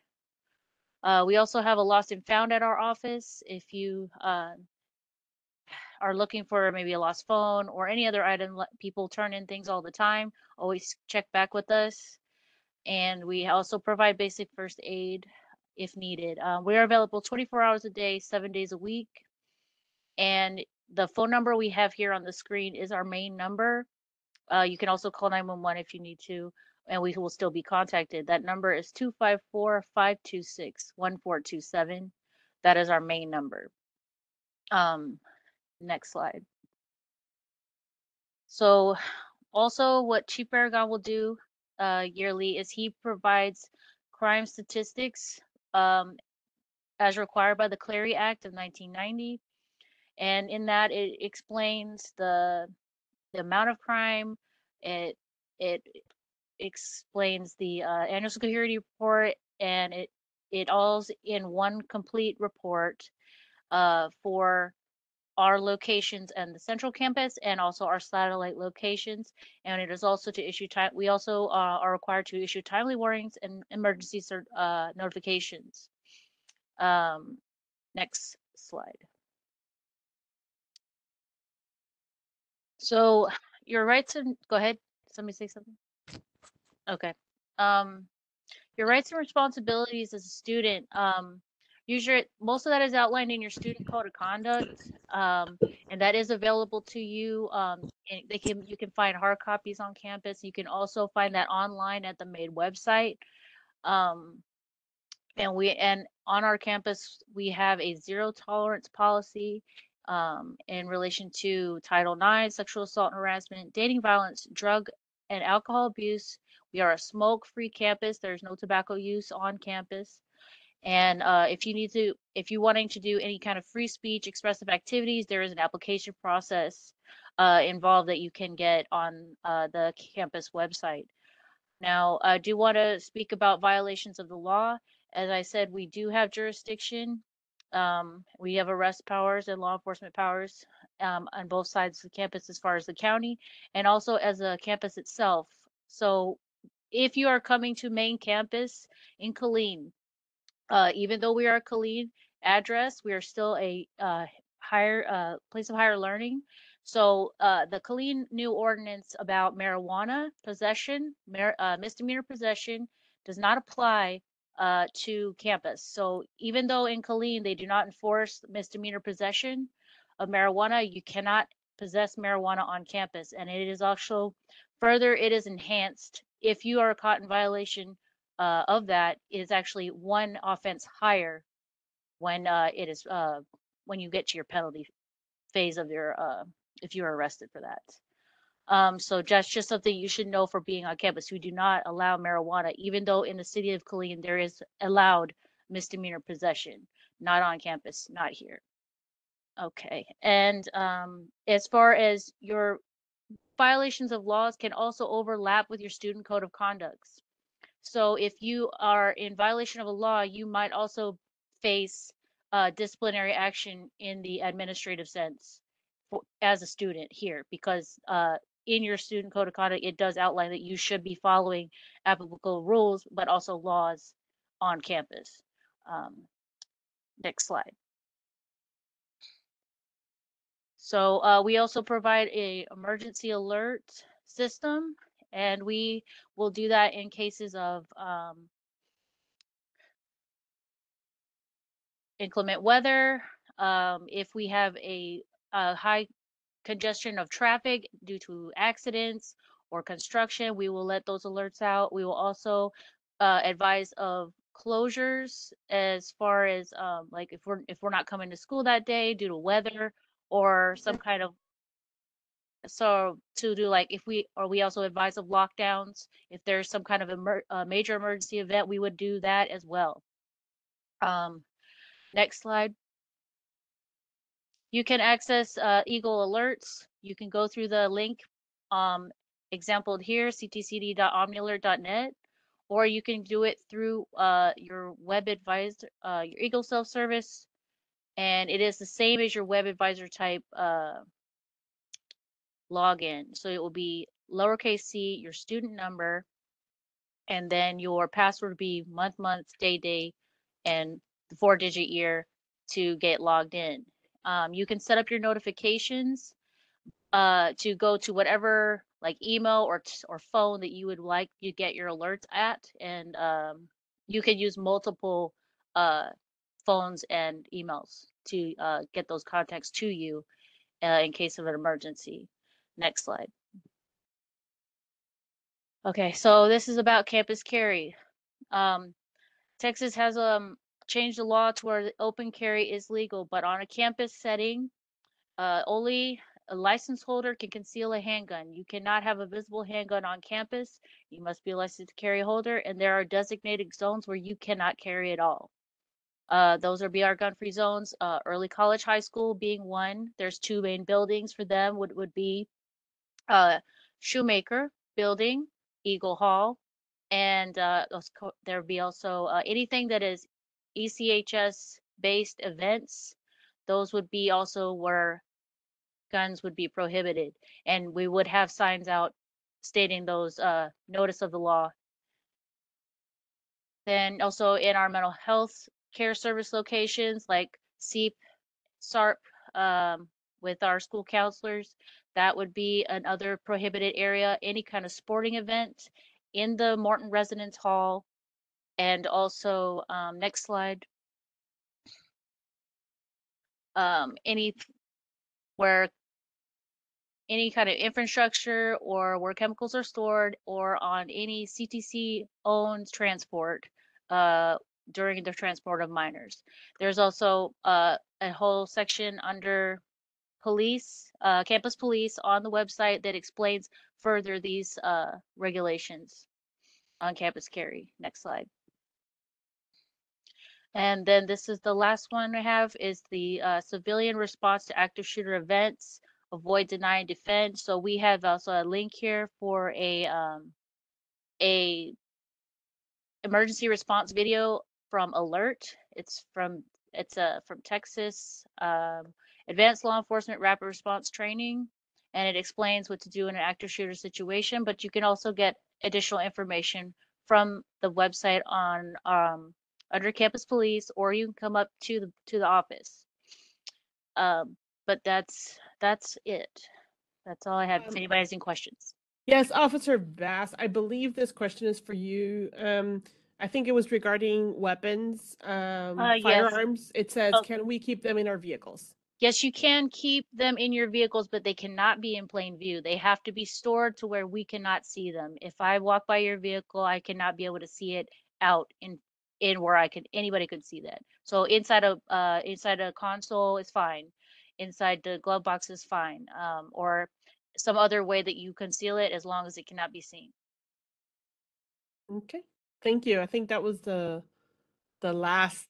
only question we had for you. So thank you very much for participating in this. I know it's your first time, so thank you. Yes. All right, so we're going to kind of move on to talk a little bit more about conduct and resources. And before we begin, I am going to ask if Charlotte is available somewhere around here, because we have a brand new program for new students, and you guys are new students. So Charlotte, I don't see you. And if Charlotte's not available, then maybe Morgan. Can one of you turn your camera on so that I can see you? Yes. So that you guys can talk about the SOAR program, please. Oh, there you are. Morgan Powell, she works with us at Student Success and Persistence, and she is going to be able to talk to you a little bit briefly about SOAR and what to expect. Yes, hello, thank you for that. Sorry, I do apologize. Miss Charlotte Wesley, who works with me during the SOAR projects, is busy right now and unavailable. I will put all of our information in the chat later so you can contact us with any questions, and I do apologize, this is going to be quick. First of all of you are going to qualify for our SOAR program. It is a program geared towards getting you guys help and getting you guys to continue on and finish your degree. We are going to have so many fun events throughout the semester. Our first event for the semester is actually going to be next week on the 19th up in the academic studio, which is building 220 on the main campus, right across from the bookstore upstairs. We are going to be having just a general meet and greet, come and talk to us, figure out where your classes are, get some help and figure out what you need to do for the semester, ease any worries, general talks, just whatever you need help with, or if you just want to come and chat and meet some new students who are also new, perfectly acceptable to come and just chat. We're here to help. And then our big event is going to be February 1st. We're going to be doing what we're calling the Scholarship Fest. We are going to be trying to get you guys to complete those CTC Foundation scholarship applications that we were talking about earlier. We will have tutors on staff to help you proofread your essays. We're going to be there to answer questions. We're just going to have a good time. Feel free to contact us at any point during your school career, whether it's your first semester or not, and we're able to help you. Any questions regarding the program? I don't see any right now, but she is hot to trot on the chat. So if you have any questions about any of this, please go ahead and type it in. She will go ahead and answer it for you.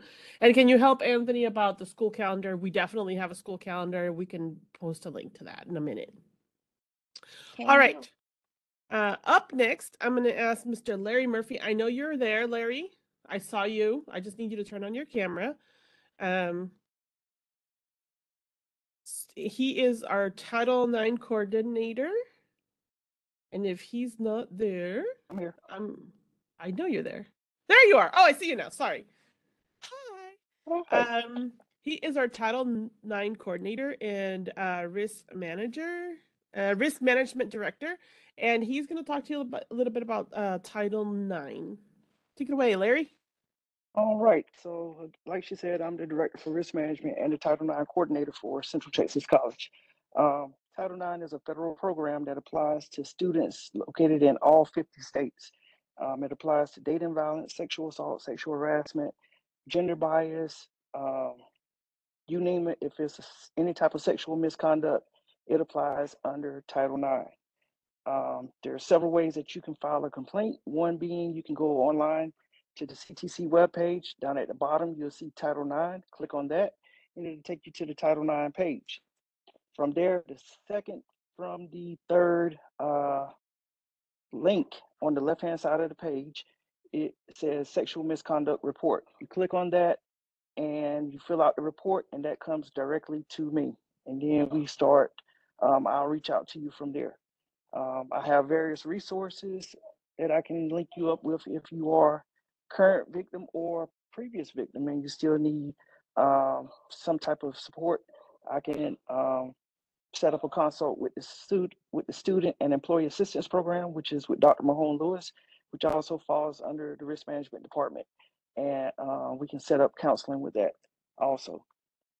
So I'm located in building 267, which is the planetarium on the second floor, in room 230. Doors always open. If you need any type of assistance, please come up, and then you'll see me around campus or in the Anderson Campus Center throughout the day if you're on campus. If you need to reach me, my phone number is 254-501-3028. Again, 501-3028, and I'll put that in the chat here in a few minutes. And that's pretty much it. Thank you very much, Larry. We appreciate it. Yes, we want to make sure that our students are safe, and regardless of where you're located. And so that's why we're kind of go over some of these things, because it's really, really important for us that you are doing well, and that you feel like you have a positive and learning environment, regardless of where you're located. Yes. I'm going to skip a little bit my area, and I'm just going to have Dr. Christy Shank go ahead, and we'll come back to me in a minute. Do you want me to share the screen, or do you have it, Christy? Hi, Mariceli. Can you share the screen for me? Yes. Yes, I can. Can you see it? I see it, Mariceli. Thank you. I'm Dr. Christy Shank, Director of Disability Support Services, and my staff and I are here to help students who have a disability who may need academic accommodations. In order to qualify for accommodations, the student must have a disability under the Americans with Disability Act. That means it can be a physical, mental, medical impairment that affects a major life activity. If that is something that you have and you need assistance, you would have to self-identify to our office, supply medical documentation to us, as well as complete a student intake.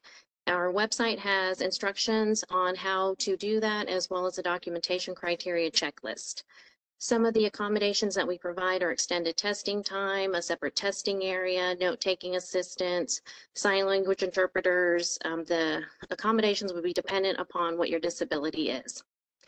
We also help students under Title IX, under the pregnancy aspect of that. So if you are pregnant, we can help you get absences approved, maternity leave after childbirth approved, and get you set up with classes once you return back to school after pregnancy. We are also having some welcome back events the first 2 weeks, including a welcome back bash on January 26th from 10 a.m. to 1 p.m. at the Anderson Center. Along with many other activities, we have a specific webpage that will outline that information. So I will put that in chat for you. I will also include our contact information for myself, my staff, as well as our building location. So if there's any questions, please feel free to put it in chat or reach out to us. All right. And this is her email right here, for those of you that maybe need to contact her, as well as Dean Starkey, just in case. And she's put it in the chat, so that's good. All right, so I see that there's some questions about, oh, Dr. Shank, what about VA disability stuff that is not in ADA? Can you repeat that, Mariceli? There's a question on the chat that says, what about VA disability stuff that is not in ADA? For example, like PTSD related stuff that could affect classroom or environmental situations. Yes, if you have PTSD, that can still qualify under VA and ADA. You would just have to provide us documentation that outlines the specific criteria that we need to know about your disability. That documentation can be found specifically on our website, and it's a checklist that I would recommend that you take to your provider to ensure that it has all the information that we need to make sure that you qualify for a disability, but PTSD is normally covered. Thank you, yes. And if you have questions, you can always bring in your documentation, submit it to them, and they'll be able to help you figure out what works and what doesn't work. And if you need something else, once you go through the checklist. All right. If anybody, I'm gonna talk a little bit about me and what I do. Okay. As I mentioned before, I am Mariceli, the Director of Student Life and Activities which sounds like a lot of fun, and it can be, okay? But there is also the dark side of the moon. So I have to make sure that we talk about some of the fun things as well. So we have clubs and organizations on campus. A little while ago, Jennifer Parcell went ahead and posted on the chat about clubs and organizations. It doesn't matter where you're located, you can still participate. And to clubs or organizations. And we want you to feel like you're part of this as a community. And if you feel like there might be an organization or a club that you want to start that we don't currently have active, then you are welcome to go ahead and we can work together and try to identify some students, maybe a sponsor, so that you can start a club or organization. This is a community college. The way I look at it, what you're supposed to do is be part of a community, right? So let's do that and help you feel like you're part of this, regardless of where you're located. Now, activities, like Dr. Shank mentioned, we're going to have some activities coming up, and that's really important that you actually have the time and that you figure out how to participate in these if you can, because just like right now, where you're getting a lot of your questions answered, and maybe you're seeing other people having a lot of the same issues that you might have or same questions that you might have. By participating in activities, you're going to meet other people that are going through similar things as you are. And that's going to help you figure out and feel better about being here. I am going to talk a little bit about student expectations, which is what the next point of what I'm going to talk about, because sometimes the students don't really understand what that means, or if you've been out of school for a while and you have questions. One of the main things is that you have to self-advocate. At this level, you have to tell us what's going on. Just like Dr. Shank said, oh, you have to basically you have to tell us that you have a disability and that you need some sort of help. You need to do that with everything. And that's why the faculty tells you you need to communicate and let them know what's going on. And if you have questions and what's going on, you have to do it yourself. We're not going to necessarily go out there and start asking for a whole bunch of questions, because you're considered an adult and we expect you to behave like an adult. The other thing that happens is that by federal law, we really cannot share information with other people outside of yourself and what's going on. So that's where FERPA comes in. FERPA is a federal law very similar to HIPAA in the medical world that says that we cannot share your academic or conduct records with anybody else unless you give us permission. So, and there's a way that you can do that if you feel like it, but just be aware that if you have like a family member or something, if your parent or a spouse comes in and says, well, I need to find out what's going on with my child or my spouse, and you know, he or she told me this, and we cannot talk to that person unless we have consent from you to speak to them, and it has to be in writing. So please, please, please make sure that you're aware of that. We talked about syllabus a little bit early on. You need to read it and follow it. It is so important. It's the contract between you and the faculty member. That's what's the faculty member is going to hold you to, and that's what you can hold the faculty member to. So make sure that you are aware of what it says, read it from the very beginning, plan it out so that you can use that as a guideline for your class. Attendance, again, is key. If you don't attend, if you don't sign into your online classes, it's not going to be, you're not going to do well in your class, period. Integrity. So it's about being honest and responsible in your classes and everything that you do. There's a lot of things that, you know, plagiarism, people asking other people to do your work for you. There's a lot of things that you can go online that can get done for you. All of that is not okay. We expect you as a student to do all of your work and turn it in a responsible time frame, and be honest about the work that you do. And be civil. If something were to happen on campus, the dark side of my job that I mentioned is that I am the conduct officer for the campus as well. I'm one of them, the main one. So if something happens, you're probably gonna get a conversation, ask that you meet with me, and that can be, you could be in Alaska and I can still, ask to meet with you. And we're going to have a conversation about what's going on, what we can do to make sure that things that are negative don't happen again, and if you need any kind of support from us so that you can be successful. Make sure that you're aware of what the college guidelines are and what the procedures and the student code of conduct is. It's all online. in our student handbook. So please make sure that you're aware, no cheating, plagiarism, disruption of class. All of that can make it very difficult, and that can have consequences. Just kind of how Officer Bass mentioned that if you have a criminal offense on campus, that could also cause you to have a code of conduct issue, then yes, we work together, because what happens in CTC doesn't stay in CTC, or what happens out in town doesn't just stay out in town. It can affect you in multiple ways, so please make sure that you keep that in mind.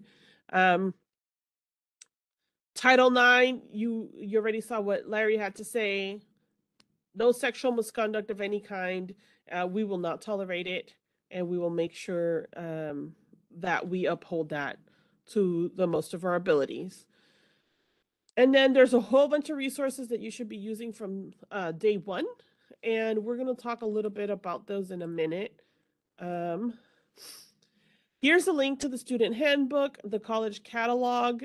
You can take a picture of this screen or screenshot if you have your phone, if you're using a phone or a tablet.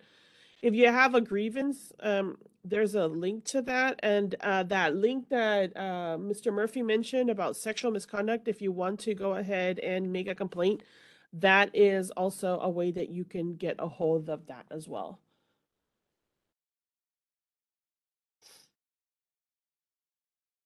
Some of the resources that you have, and this is regardless of where you're located, because for example, Dr. Shank and her disability support services, that it doesn't matter where you're located, they can make accommodations depending on where you're taking your class and what your situation is.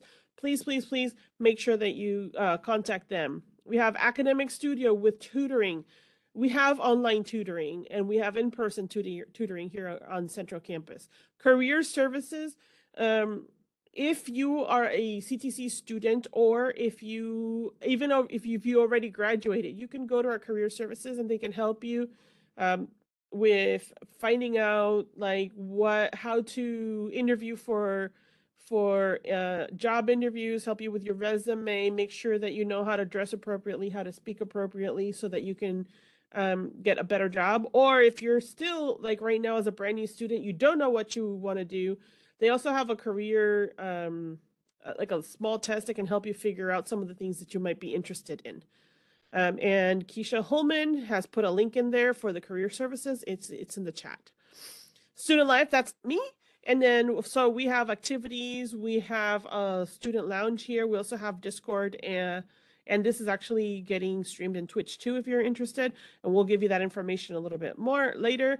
And if you are in Texas and you want to live in our residence hall, we actually have one here in our Central Campus. Make sure that you always talk to your faculty member or people from the academic department, even like Dr. Cruz Seeley. We had a hard time getting a hold of her because her email was acting out. I called the department, her assistant made sure that we were able to talk. We have a library with a lot of resources and databases that you can use as a CTC student, no matter where you're located. CTC police, it's really important. If you're here on our Central Campus or in Texas and you see them and you need help of any kind, even if it's just like, I don't know where I want to go, they're here to help you as well. Student and Employee Assistance Program, that is our free counseling services. Starting college can be difficult, and sometimes you just need a little bit of help, and making sure that you have somebody there to help guide you and somebody to talk to. And they are also able to talk to you regardless of where you're located. Like I mentioned before, we have free tutoring in person and online. Here in our Central Campus, you can, we have student services, which is academic advising, financial aid, veteran benefits, and registration. That's you can access from any location. And then here in our Central Campus, we have a gym. There's more community resources, and that's what that link is there. So again, if you want to just take a screenshot of that, you can do that. And then there's information like an email and a phone number if you have any further questions. Really, ultimately, the main idea behind all of this is that we're here to help you. Use the information that you learned today. I hope you've been taking notes of people that can be a resource for you. If you have questions, email, call, come and talk to us, ask us questions. Yes, I have a question, or no, I'm not sure how to do this. In my case, as a conduct officer, a lot of the times I will tell you, some people get in trouble just because they get frustrated and they take it out on the wrong person because they don't know what to do. Don't do that. If you're frustrated, come talk to me before it becomes a problem, okay? Don't take it out on your faculty member. Don't take it out on another student. Come talk to me. Let me see if I can help you figure out how to resolve it before it's a major issue. 9 times out of 10, it's a simple fix if you just come talk to me or somebody that can, that can guide you in the right direction. If you just let those feelings of frustration just boil over, that's when that's when you make mistakes that you shouldn't make. That's when you start doing things that you shouldn't be doing. And then that's when you start getting in trouble. And I know you're probably thinking, well, I'm old enough. I've been around. I will promise you that you will get triggered in ways that you can't imagine when you're striving so hard to reach a goal and you just come into bumps to it. Let us help you before it becomes a problem, okay? That is my number one advice. That's slightly different from everybody else's. Come talk to me before it's a problem. Come talk to Dean Starkey or anybody that you've met with today.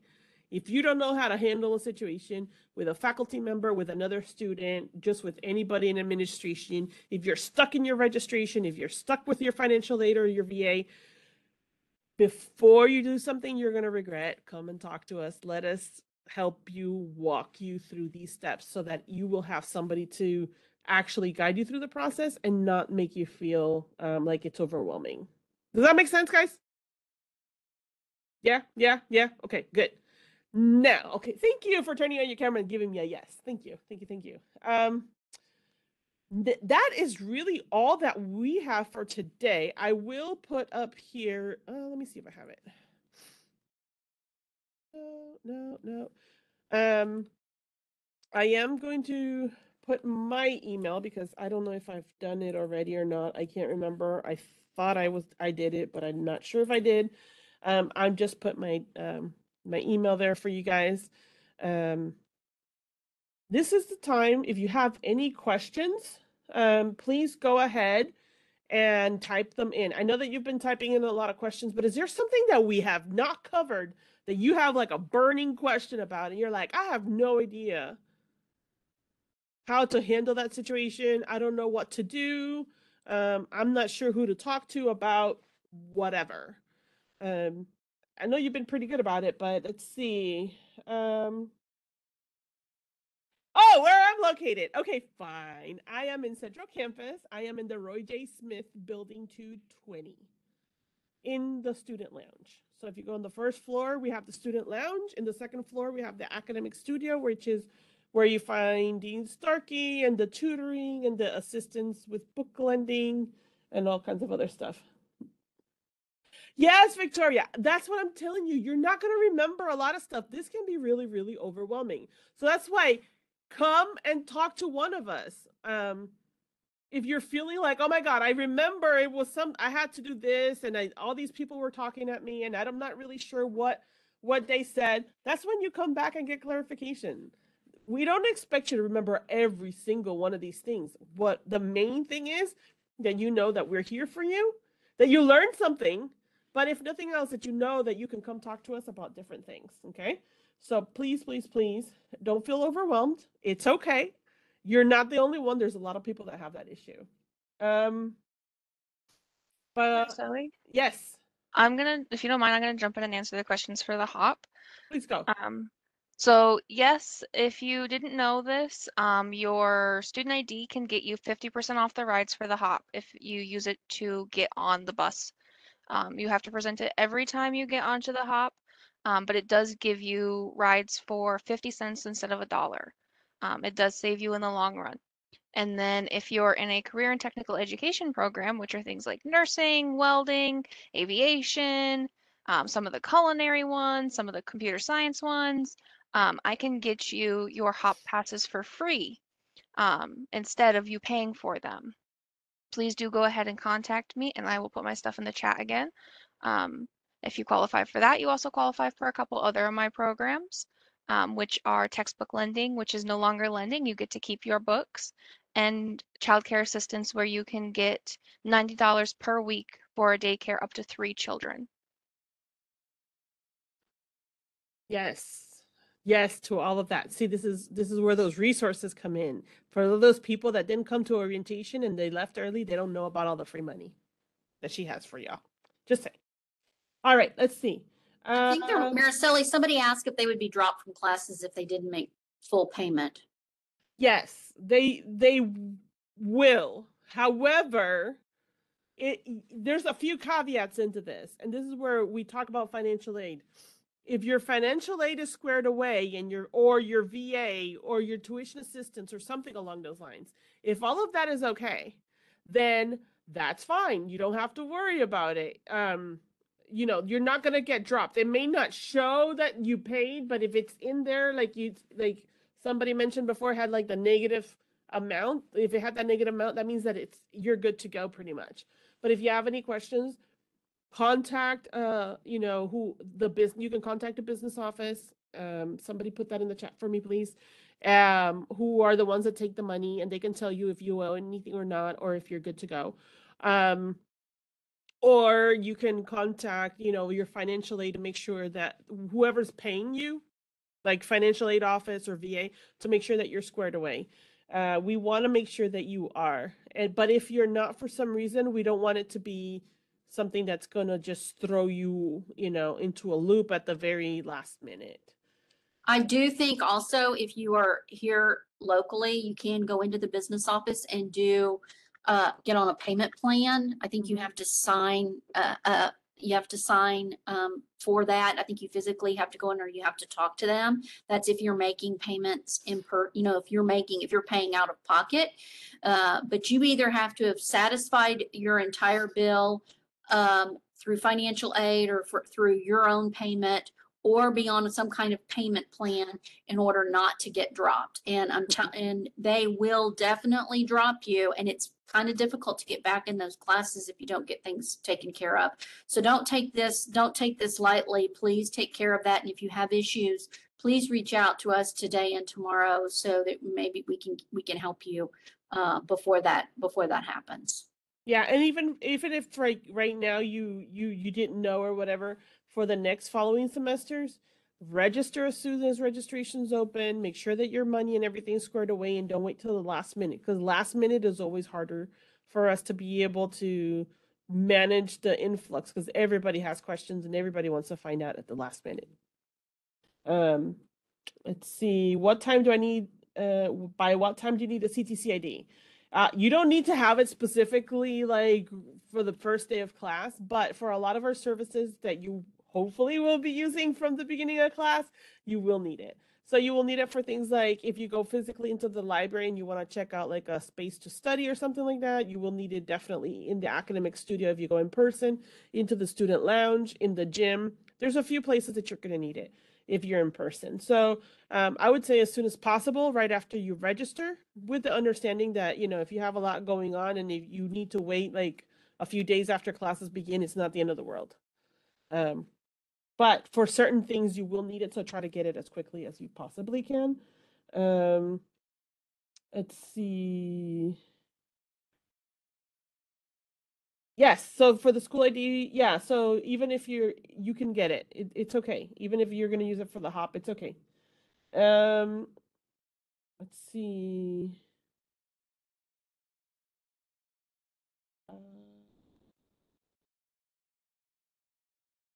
I'm trying to see, it would be helpful to have, okay.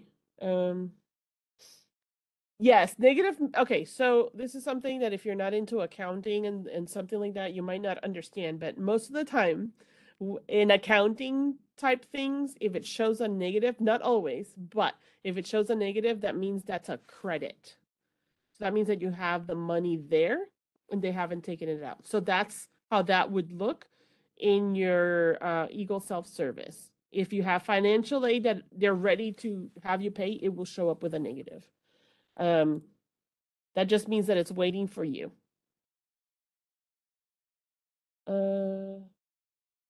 Yeah, this might be, but since I'm fully online going through CTC, is Blackboard still used for this class? Yes, Blackboard is the way that is the system that we use to do online classes. And then Officer Bass put in their hours if you're going to be local and you need to get like a parking ticket or something like that.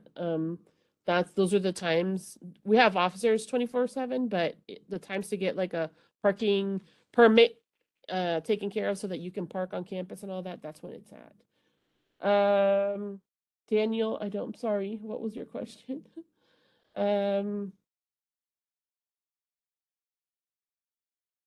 He asked a question about being dropped for non-payment. Okay, thank you. We answered that. Yes. Yes, you can, as long as you're registered, you can get your ID before classes start.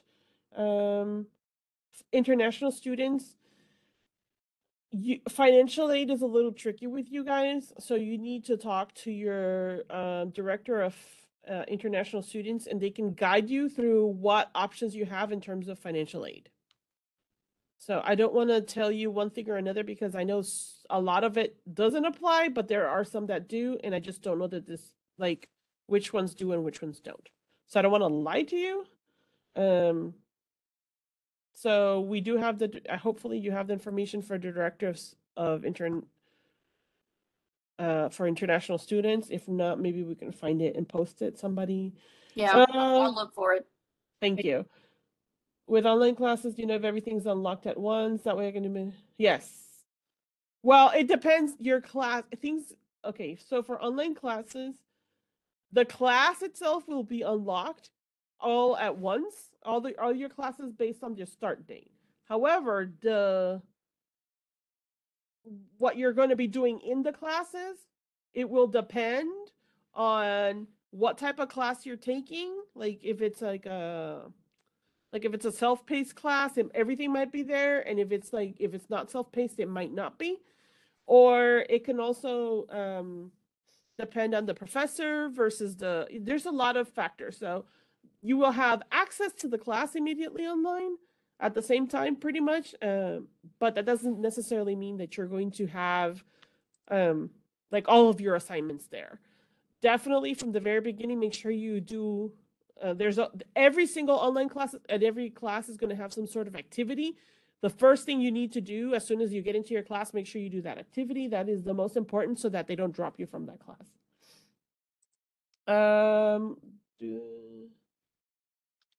Yes, online students can get a student ID.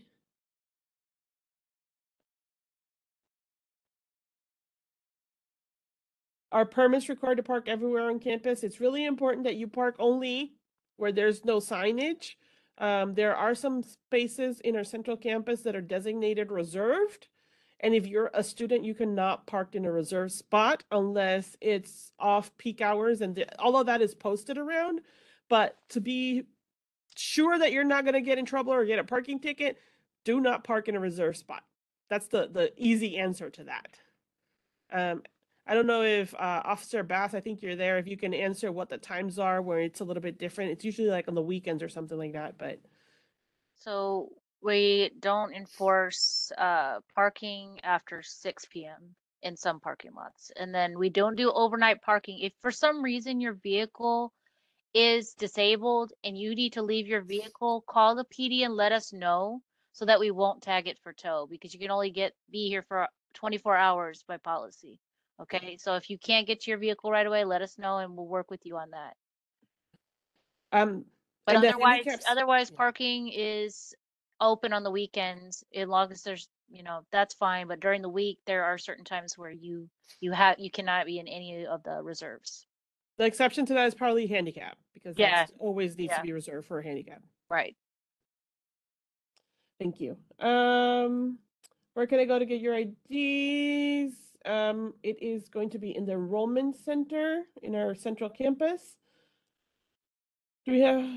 Yes, you have to be in person to get your ID.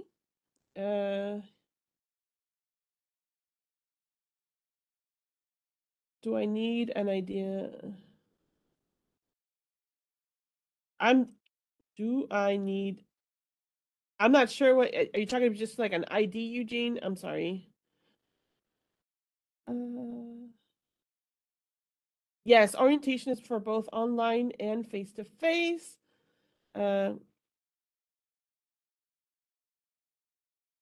Okay, I think Eugene, you're asking about an ID. You don't have to use it unless you're going to, you don't have to get an ID, but if you want to use some of our services, you do.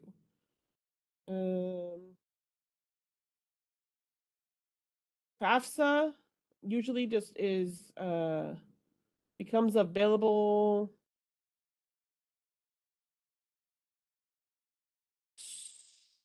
So if you have extra FAFSA money, and I think that's what you're trying to get to, Freddie. If you have extra money from FAFSA because your VA paid for everything else, you can use the FAFSA to pay for your books 10 days prior to the start class. But if there's any money left over after that, it will take at least 30 days after the start of the class for you to get a reimbursement of any money that you did not use. And I think that's what you're talking about. But that's the easy answer to that. Emma, you can go online and there's places where you can find what materials you're going to need for class. At the syllabus is going to have it. We have a website that says what books usually are needed, but the faculty all today said that you might want to wait till the first day of class to make sure what the faculty individually finds that you really need. But if you go to the bookstore's website and you type in your class, you know, abbreviation and course number and section number, it'll give you information like what the name of the text is, everything that you need. So if you want to search Amazon or some other sites for that book and order it, you can do that. You'll get the information going that route. Perfect. Thank you. So only certain parking locations require a permit. So every student should have a parking permit on their vehicles, so that and part of the main reason for that is if something happens to your vehicle and we need to identify you, that's one way that we're going to be able to identify whose vehicle that is. So yes, we want all students to have a parking permit. That just means that you can only park where students can park, which means basically anything that doesn't say reserved. And you get a parking permit with campus police. I usually work 12 to 8. Yeah, no, self-paced classes, you can work in self-paced classes in the middle of the night, and that's perfectly acceptable. What they don't want you to do is to wait until the last minute to try to cram everything in. But yes, it's okay. You can work around your work. When they're self-paced, you figure out the schedule that's going to work for you. But guys, make sure if you're in an online class, you know if it's self-paced or if it's online. If it's a regular online class, they are going to have due dates that you have to meet, and there is no negotiation with that. Self-paced, you're going to know in the class syllabus if it's self-paced.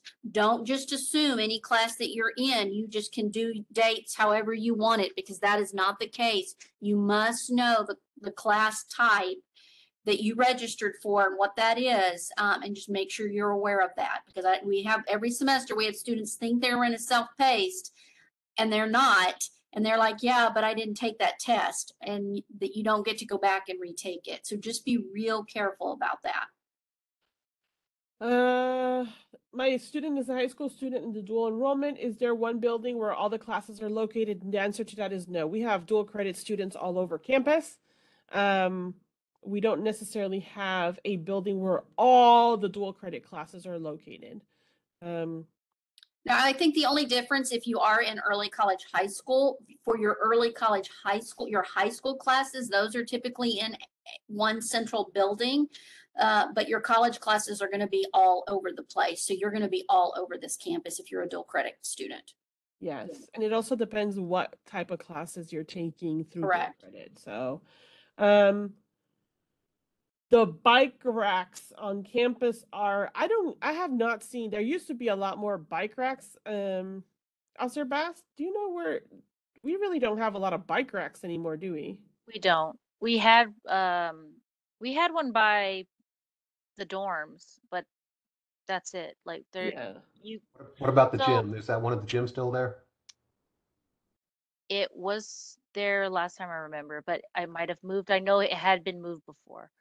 I can't tell you, I hadn't been over there today, so I can't remember just off the top of my head.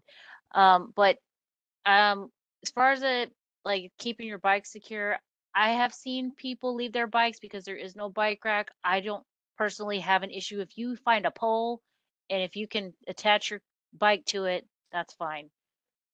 Just keep it Yeah. off the sidewalk. Yeah, it's not interfering with traffic, Yes. the like foot traffic or any kind of traffic. Yeah, That's the main so thing. like for instance, by our Anderson campus, there's some poles there. It's not if it's not in the walkway, that's fine because I know people want to park their bike and then go inside, have lunch and stuff. That's fine, as long as it's not in the way. Thank you. Do they mail the refunds? Here's the thing, yes, for money they will mail it to you, but they prefer to deposit it to your own bank because a lot of the times people do not have the most up-to-date mailing address in their system. They move a lot, and then that money gets lost and you never get it, and then we have to do all kinds of things with it. So the recommendation is go to your Eagle Self-Service, add your personal bank account information, and if you have a refund at any point in time, it will be deposited directly to it. You get the money faster too if you do Yeah. direct deposit as opposed to if you have it hand mailed to you. So Yes. please do direct deposit because you're going to get your money faster. Shirley, jumping ahead real quick, there's a question on how do I update bank info since you just brought that up. It's through Eagle Self-Service. When you log into your Eagle Self-Service account, you can set up, it's called direct deposit, and you can update it, you can change it, you can do whatever you need to do. It's not a one-time thing. You can update it at any time you need to. You can change your bank information and all of that. Yes. And let's see. I have a How question. do I'm sorry? I'm sorry, I wanted to add something. Go Go ahead. ahead. Okay, so as far as somebody had brought up bicycles, that's fine. Bikes are allowed on campus. No skateboards, no razors are allowed. So there's none of that. No, you can't No ride them. scooters. Yeah, no scooters or anything like that. Yeah. All right, that was it. Thank you. Okay, so transcripts. So we have a fairly new system for transcripts. If you want the CTC to send your transcripts out, there's a whole way of doing it, and I'm just gonna I think put a Morgan just link in there. posted it. Morgan just posted it, I think, in the chat, the Yeah. link for how you both request a transcript and submit transcripts. Yes. Because we have incoming transcripts that you need to send to us, but and there's also a way to request an outgoing transcript. And so there's two separate processes, but that link will explain all of that to you. And you can take care of that. So Julia, you're in the military. You submitted the JST to CTC, but you haven't heard anything about it. Now, here's the kicker to that. Did you request an evaluation? Because if you did not request an evaluation, it's on file and that's fine, but they will not touch it or tell you anything about it unless you request an evaluation. Once you request evaluation, then you're going to see it on Eagle Self-Service. You're going to see if they give you credit for anything. But in the meantime, yeah, you have to request an evaluation, and evaluation, it's been so long. Now, for evaluations, the other thing is that you have to have taken, I think it's 2 classes at least with CTC before they'll evaluate your credit. So make sure that if you're going to take classes, it's not anything that you would think that you already have. Make sure it's something that you probably won't need. And Julia, I would recommend that you talk to an academic advisor about your situation if you're in that time where you're trying to decide what to take before that evaluation has happened, because the academic advisor has inside knowledge and can advise you in terms of what they would recommend that you take. And they can look at all of those, even if you have an unofficial, and give you some advice. It's not official at that point, but definitely talk to an academic advisor. Yeah, and I went ahead and put some information on how to get an evaluated credit in there. If I put the link for that, and then academic advisor Morgan just put it in there. I know it's sometimes kind of it can be kind of confusing because there's a lot of information and going on, and everybody has a little bit of a different situation, but we can get you evaluated pretty quickly with the Remember, military right credits. now, the academic advising emails are down, and to get help from them, you send it to registration.help@ctcd.edu. Include your name and your student ID number in the email, okay? So that, and if you don't know your student ID number, you can include your birthday, and then explain to them what it is you need, and that it'll get to an academic advisor who can then follow back up with you. Yes. Okay. What else? You guys have had great questions, so I'm really kind of pumped up about that because I'm hoping that by answering some of these questions, you'll be more prepared and you'll feel more confident once classes start. Oh, if you're in Central Campus, I'm going to tell you right now, do not expect to park right in front of your class and walk in. Because right now you may be, oh, there's a lot of parking in Central Campus. Well, that's this week because there's not a lot going on. But next week, once classes start happening, you need to make sure that you plan that out and you allot plenty of time to find a parking spot, walk to your classes, and your parking may not be your preferred spot, and it may take a while to get to it. So I would say at minimum, give yourself half an hour between the time you actually park and you find a parking spot and then walk to your class, because that's really important. The other tip that I'm going to give you is if you're in Central Campus, make sure that you look at the campus map and where you're going and where your classes are going to be located.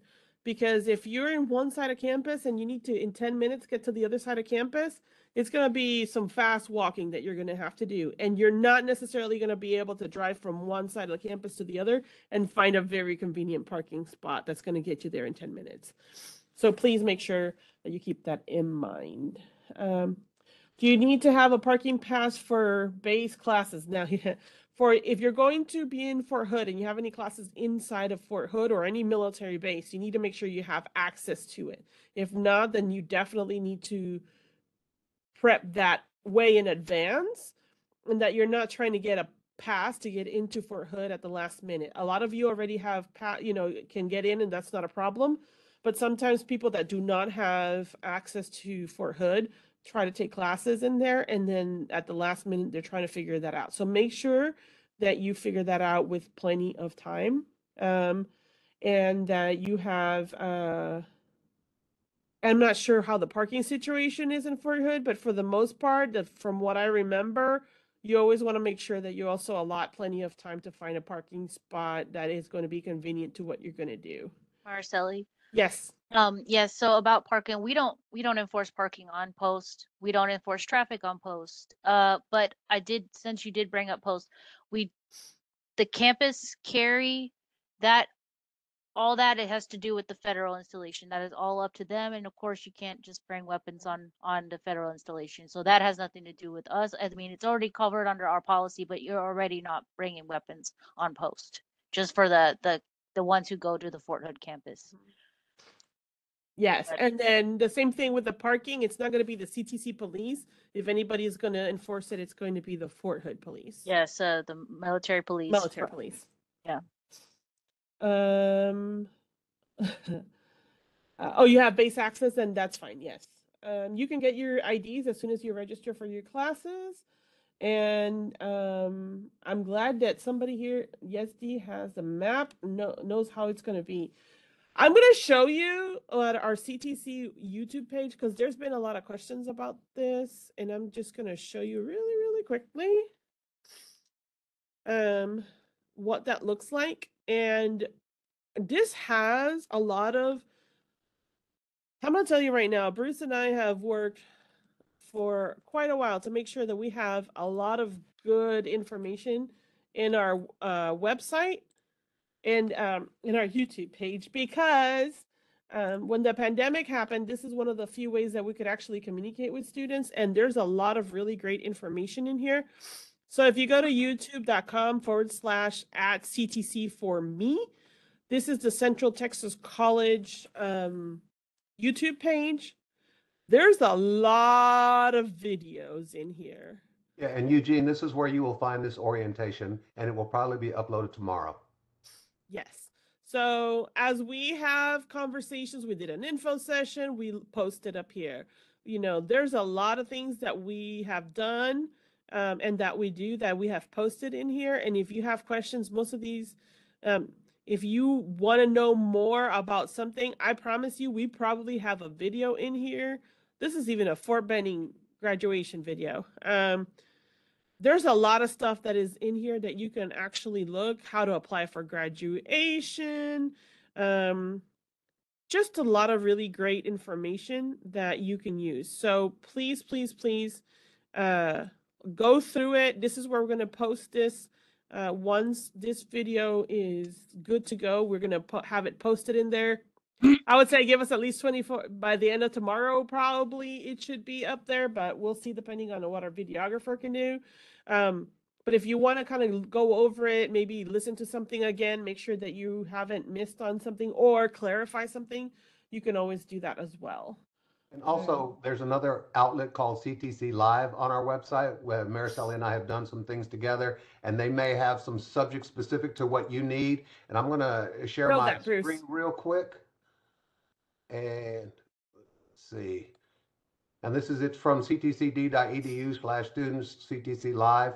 And on here, you can see we have all kinds of information. If you have questions about the testing center, new student orientations from the past, the Career Center, financial literacy workshop, which we're going to do here again in a couple of weeks, and so many other options for you. And also the Blackboard tutorial is here. The Using Blackboard is also on here. And so, Ryan, you're an engineering major. The CTC Live Engineering will be very beneficial to you because it'll tell you exactly some of the class differences that A&M requires that you'll need to take here at CTC to meet their four-year degree requirements, financial aid, EMT programs, and all kinds of fun department, academic, and student services information is available through CTC Live.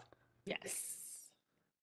Thank you, Bruce, for showing that, because that was going to be my next thing. You read, you know, as usual, you're right there. Here.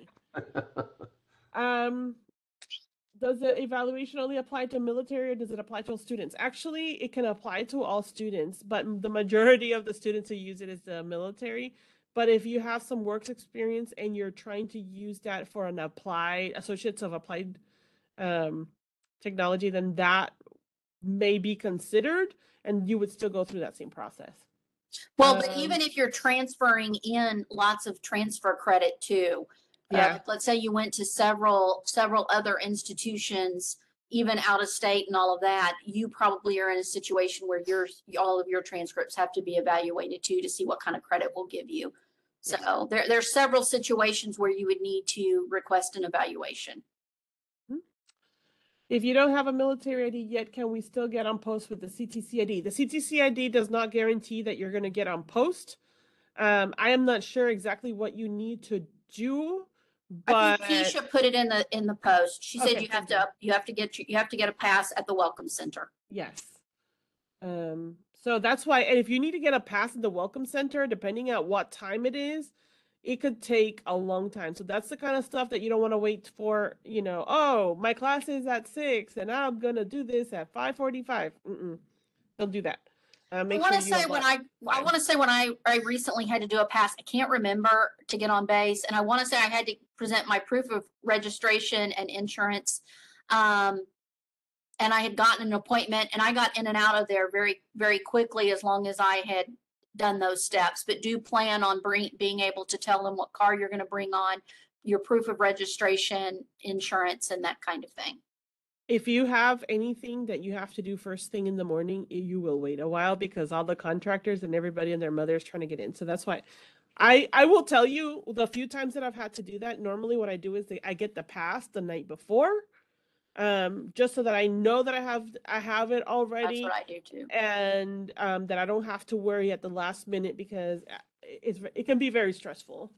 And I went in the afternoon and had no problem getting through, like about 3 or 4 o'clock in the afternoon, and I had no problem getting in and out of there fairly quickly. So, okay. Any other questions? Because these are great. No. Your student email. Once the classes start, you will have to wait approximately 10 days before the email is going to be available.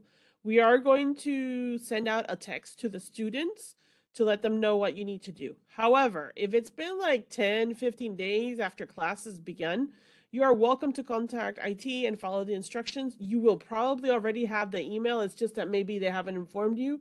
You're welcome to go ahead and contact, look it up online, and they'll tell you what you need to do and who you need to contact so that you can get the registration started, or so that you can access it. I'm sorry. It'll be there. It's just a matter that we lost some stuff, and so the process that we had before is not working right now. So we're working on restoring all of that. So we're planning on sending out an email to a text to everybody. But if for some reason we are not able to, just know that it's going to be about 10 days after class begins, which is after the certification date. We call it the cert date. Oh, and Bruce posted the link with information on the Eagle Mail, what you need to do. So what else? Good questions. Good questions. Anybody else that has any burning questions? Now is the time. Yes, Make no, sure all of you, I'm sure make sure everybody comes to the Welcome Bash. It's January 26th over in the Anderson Center, and we have a ton of stuff. If you happen to be on campus, we have virtual stuff. So even, I don't care where you are, we have a ton of stuff that's happening. But if you are lost on Tuesday, Wednesday, or Thursday, make sure you stop by the student lounge, the library, the academic studio, the student enrollment center, the career services office, because we will have maps, and we are fully staffed, and we will help you get where you need to be and answer all of your questions. We'll also print out your class schedule if you need us to. So, oh, and she's going to show you. So this The Welcome Bash is huge. I hope to see all of you there if you can. A lot of the folks that you've met here on this call, some of the academic representatives, the student service representatives, will be at the Welcome Back Bash, and you can talk to them individually in person and get any other questions answered, or just say hi and that kind of thing. And so it's a big event to attend. Yes. So this is the webpage here. Welcome. I went ahead and put it in the chat. So the weeks of January 17th through the 27th, we're going to have in-person events, virtual events, and then of course Spirit Week. And here's all the events and everything that we're going to be doing. You're welcome to just check it out and participate. And even if you're not, okay, I'm just going to tell you right now, even if you are not in person over here and you want to participate, like if you have like a theme, like a space day or something like that you want to share with us, please send it to our social media.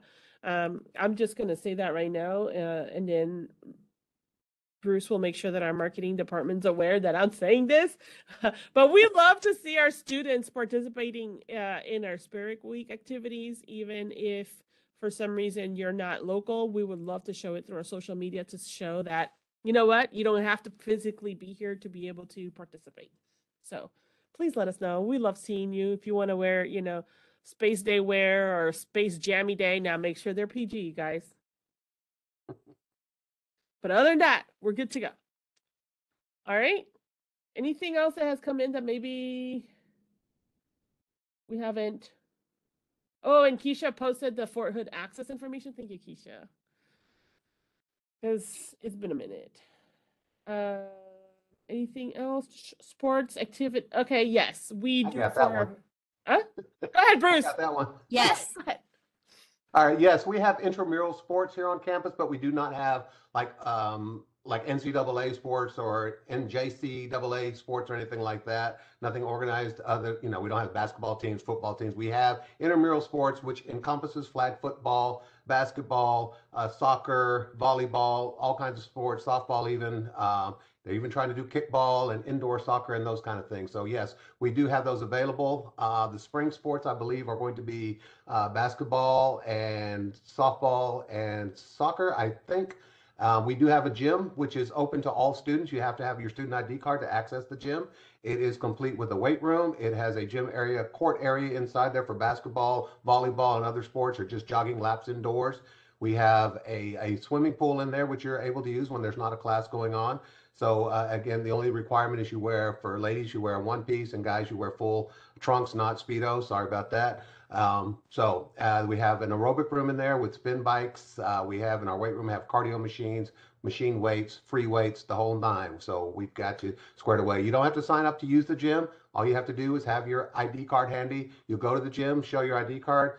They'll either scan it. Right now, the system is kaput, out of service right now, but they'll check your ID card to make sure you're an active student, and then you can go use the weight room. And then when you leave, you'll get your ID card back and you'll be on your way. So there's no sign up. We also have tennis courts. If you want to use the tennis courts, you're free to use that. You can bring your entire family to use the tennis courts, but the gym inside is only for family, is for you only as a student. So don't bring your friends and your family and cousin twice removed from down the street. Can't do that. So you as an employee, as a student or employee only, can use the inside of the gym. We have a jogging track around the gym, which a lot of people take advantage of. Jogging, walking track. There's a Frisbee golf course outside as well. So we have a little mini football field where we use for our intramural sports and soccer and flag football. There's a baseball field also available out there. So we have a big facility for you to use. So you sign up for intramural sports by going to the gym and talking to Davario Bell. Davario Bell is the guy, and there's his phone number right there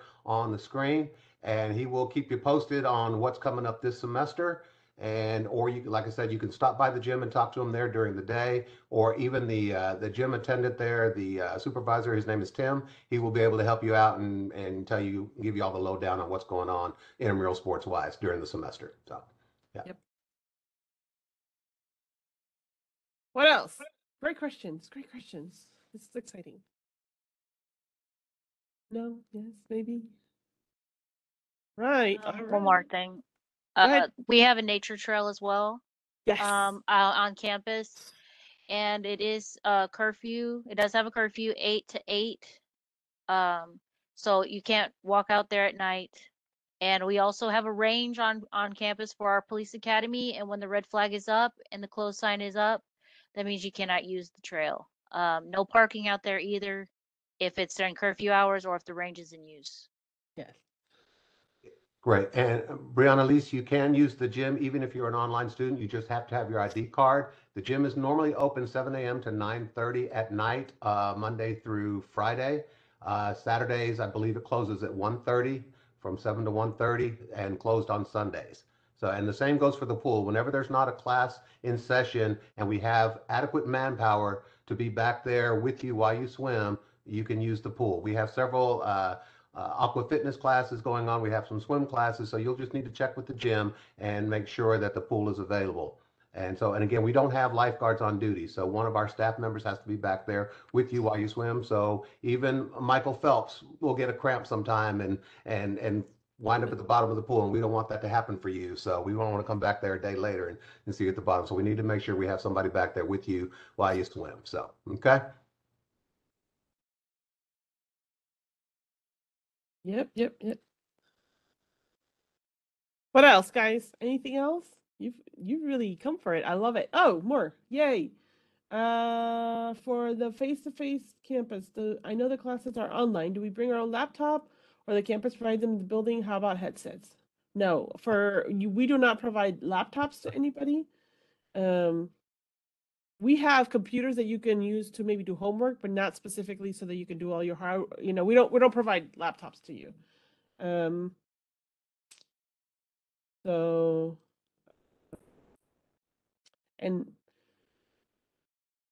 Yeah. So for face-to-face, you show up and then they'll tell you what kind of stuff you're going to need. If it's online, you have to have your own device so that you can access the class. There are several computer science labs on campus. There is the computer science lab for computer science majors in the computer science building. There is the multimedia lab in the library, and then there is the academic studio. And I know Student Life also has a limited number of computers for students to use as well. Yes. So you can do your homework here, but just make sure, that we don't. Any vet clubs, look, I'm just going to tell you, it's the same as before. I don't have an active vet club, but I would love to start one. So if you're a veteran and you want to, let's make it happen, because I oversee the clubs and organizations, and I would love with as many vets as we have, It would be great to have one, and I would love to see it. So please, please, please talk to me about it. Maybe we can set something up. I can try to work on getting you a sponsor, and let's see if we can make it happen. Yes, yes, yes. Thank you. I will say, I know, jumping back to the computer science labs, a lot of students come to this academic studio and try to use our computers to do your online classes. That is perfectly fine, but please do know we do not have we do not have cameras or headsets for you to use. And the computers are too slow to hook up camera to. So you will only be able to talk to your professor if you bring your own headphones. And if they require a camera on, you cannot do that in the studio. Yes. Yes, okay. I think we have a small little vet club about to get happening over here in the chat. I'm excited about this. So yes, please. Let's make it happen. See, this is where we mingle. Even if we're virtual, we can mingle. Yes, this is one of my goals, is to have more interaction, more clubs, organizations, make sure that students have what they really want. And so if this is what you want, then let's work towards it so we can make it happen. I'm all for it. All right. What else, guys? What else? Anything else? Burning questions, things that maybe you have considered, thought about, know you want?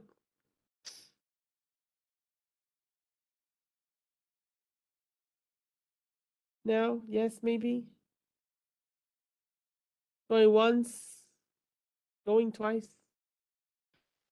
Well, if there are no more questions, that is all we have. Again, we're here for you.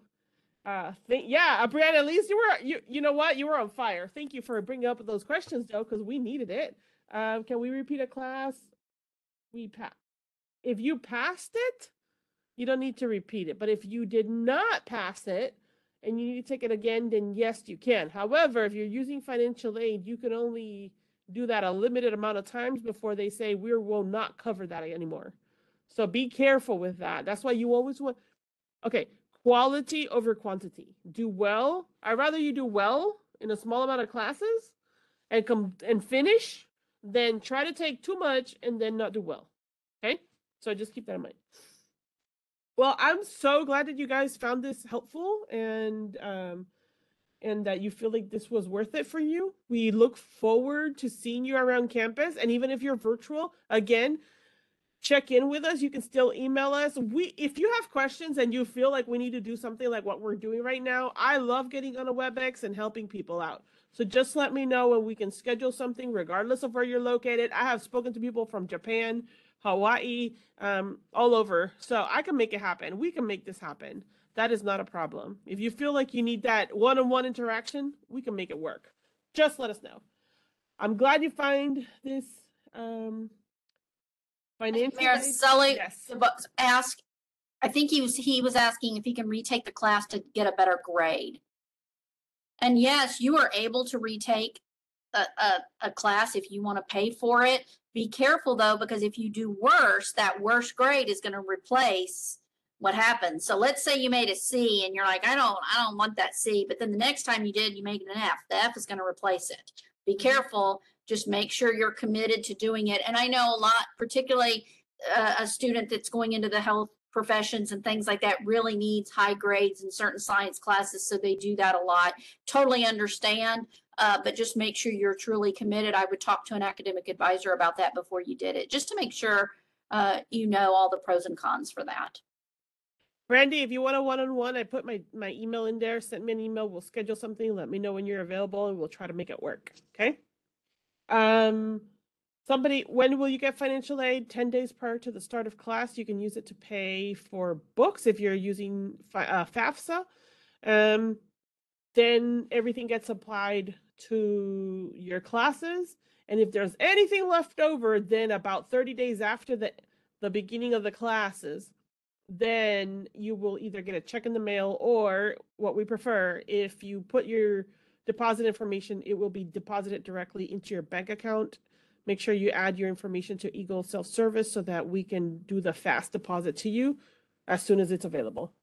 Yes, direct deposit about 30 days after the beginning of class. give or take. All right. Anything else?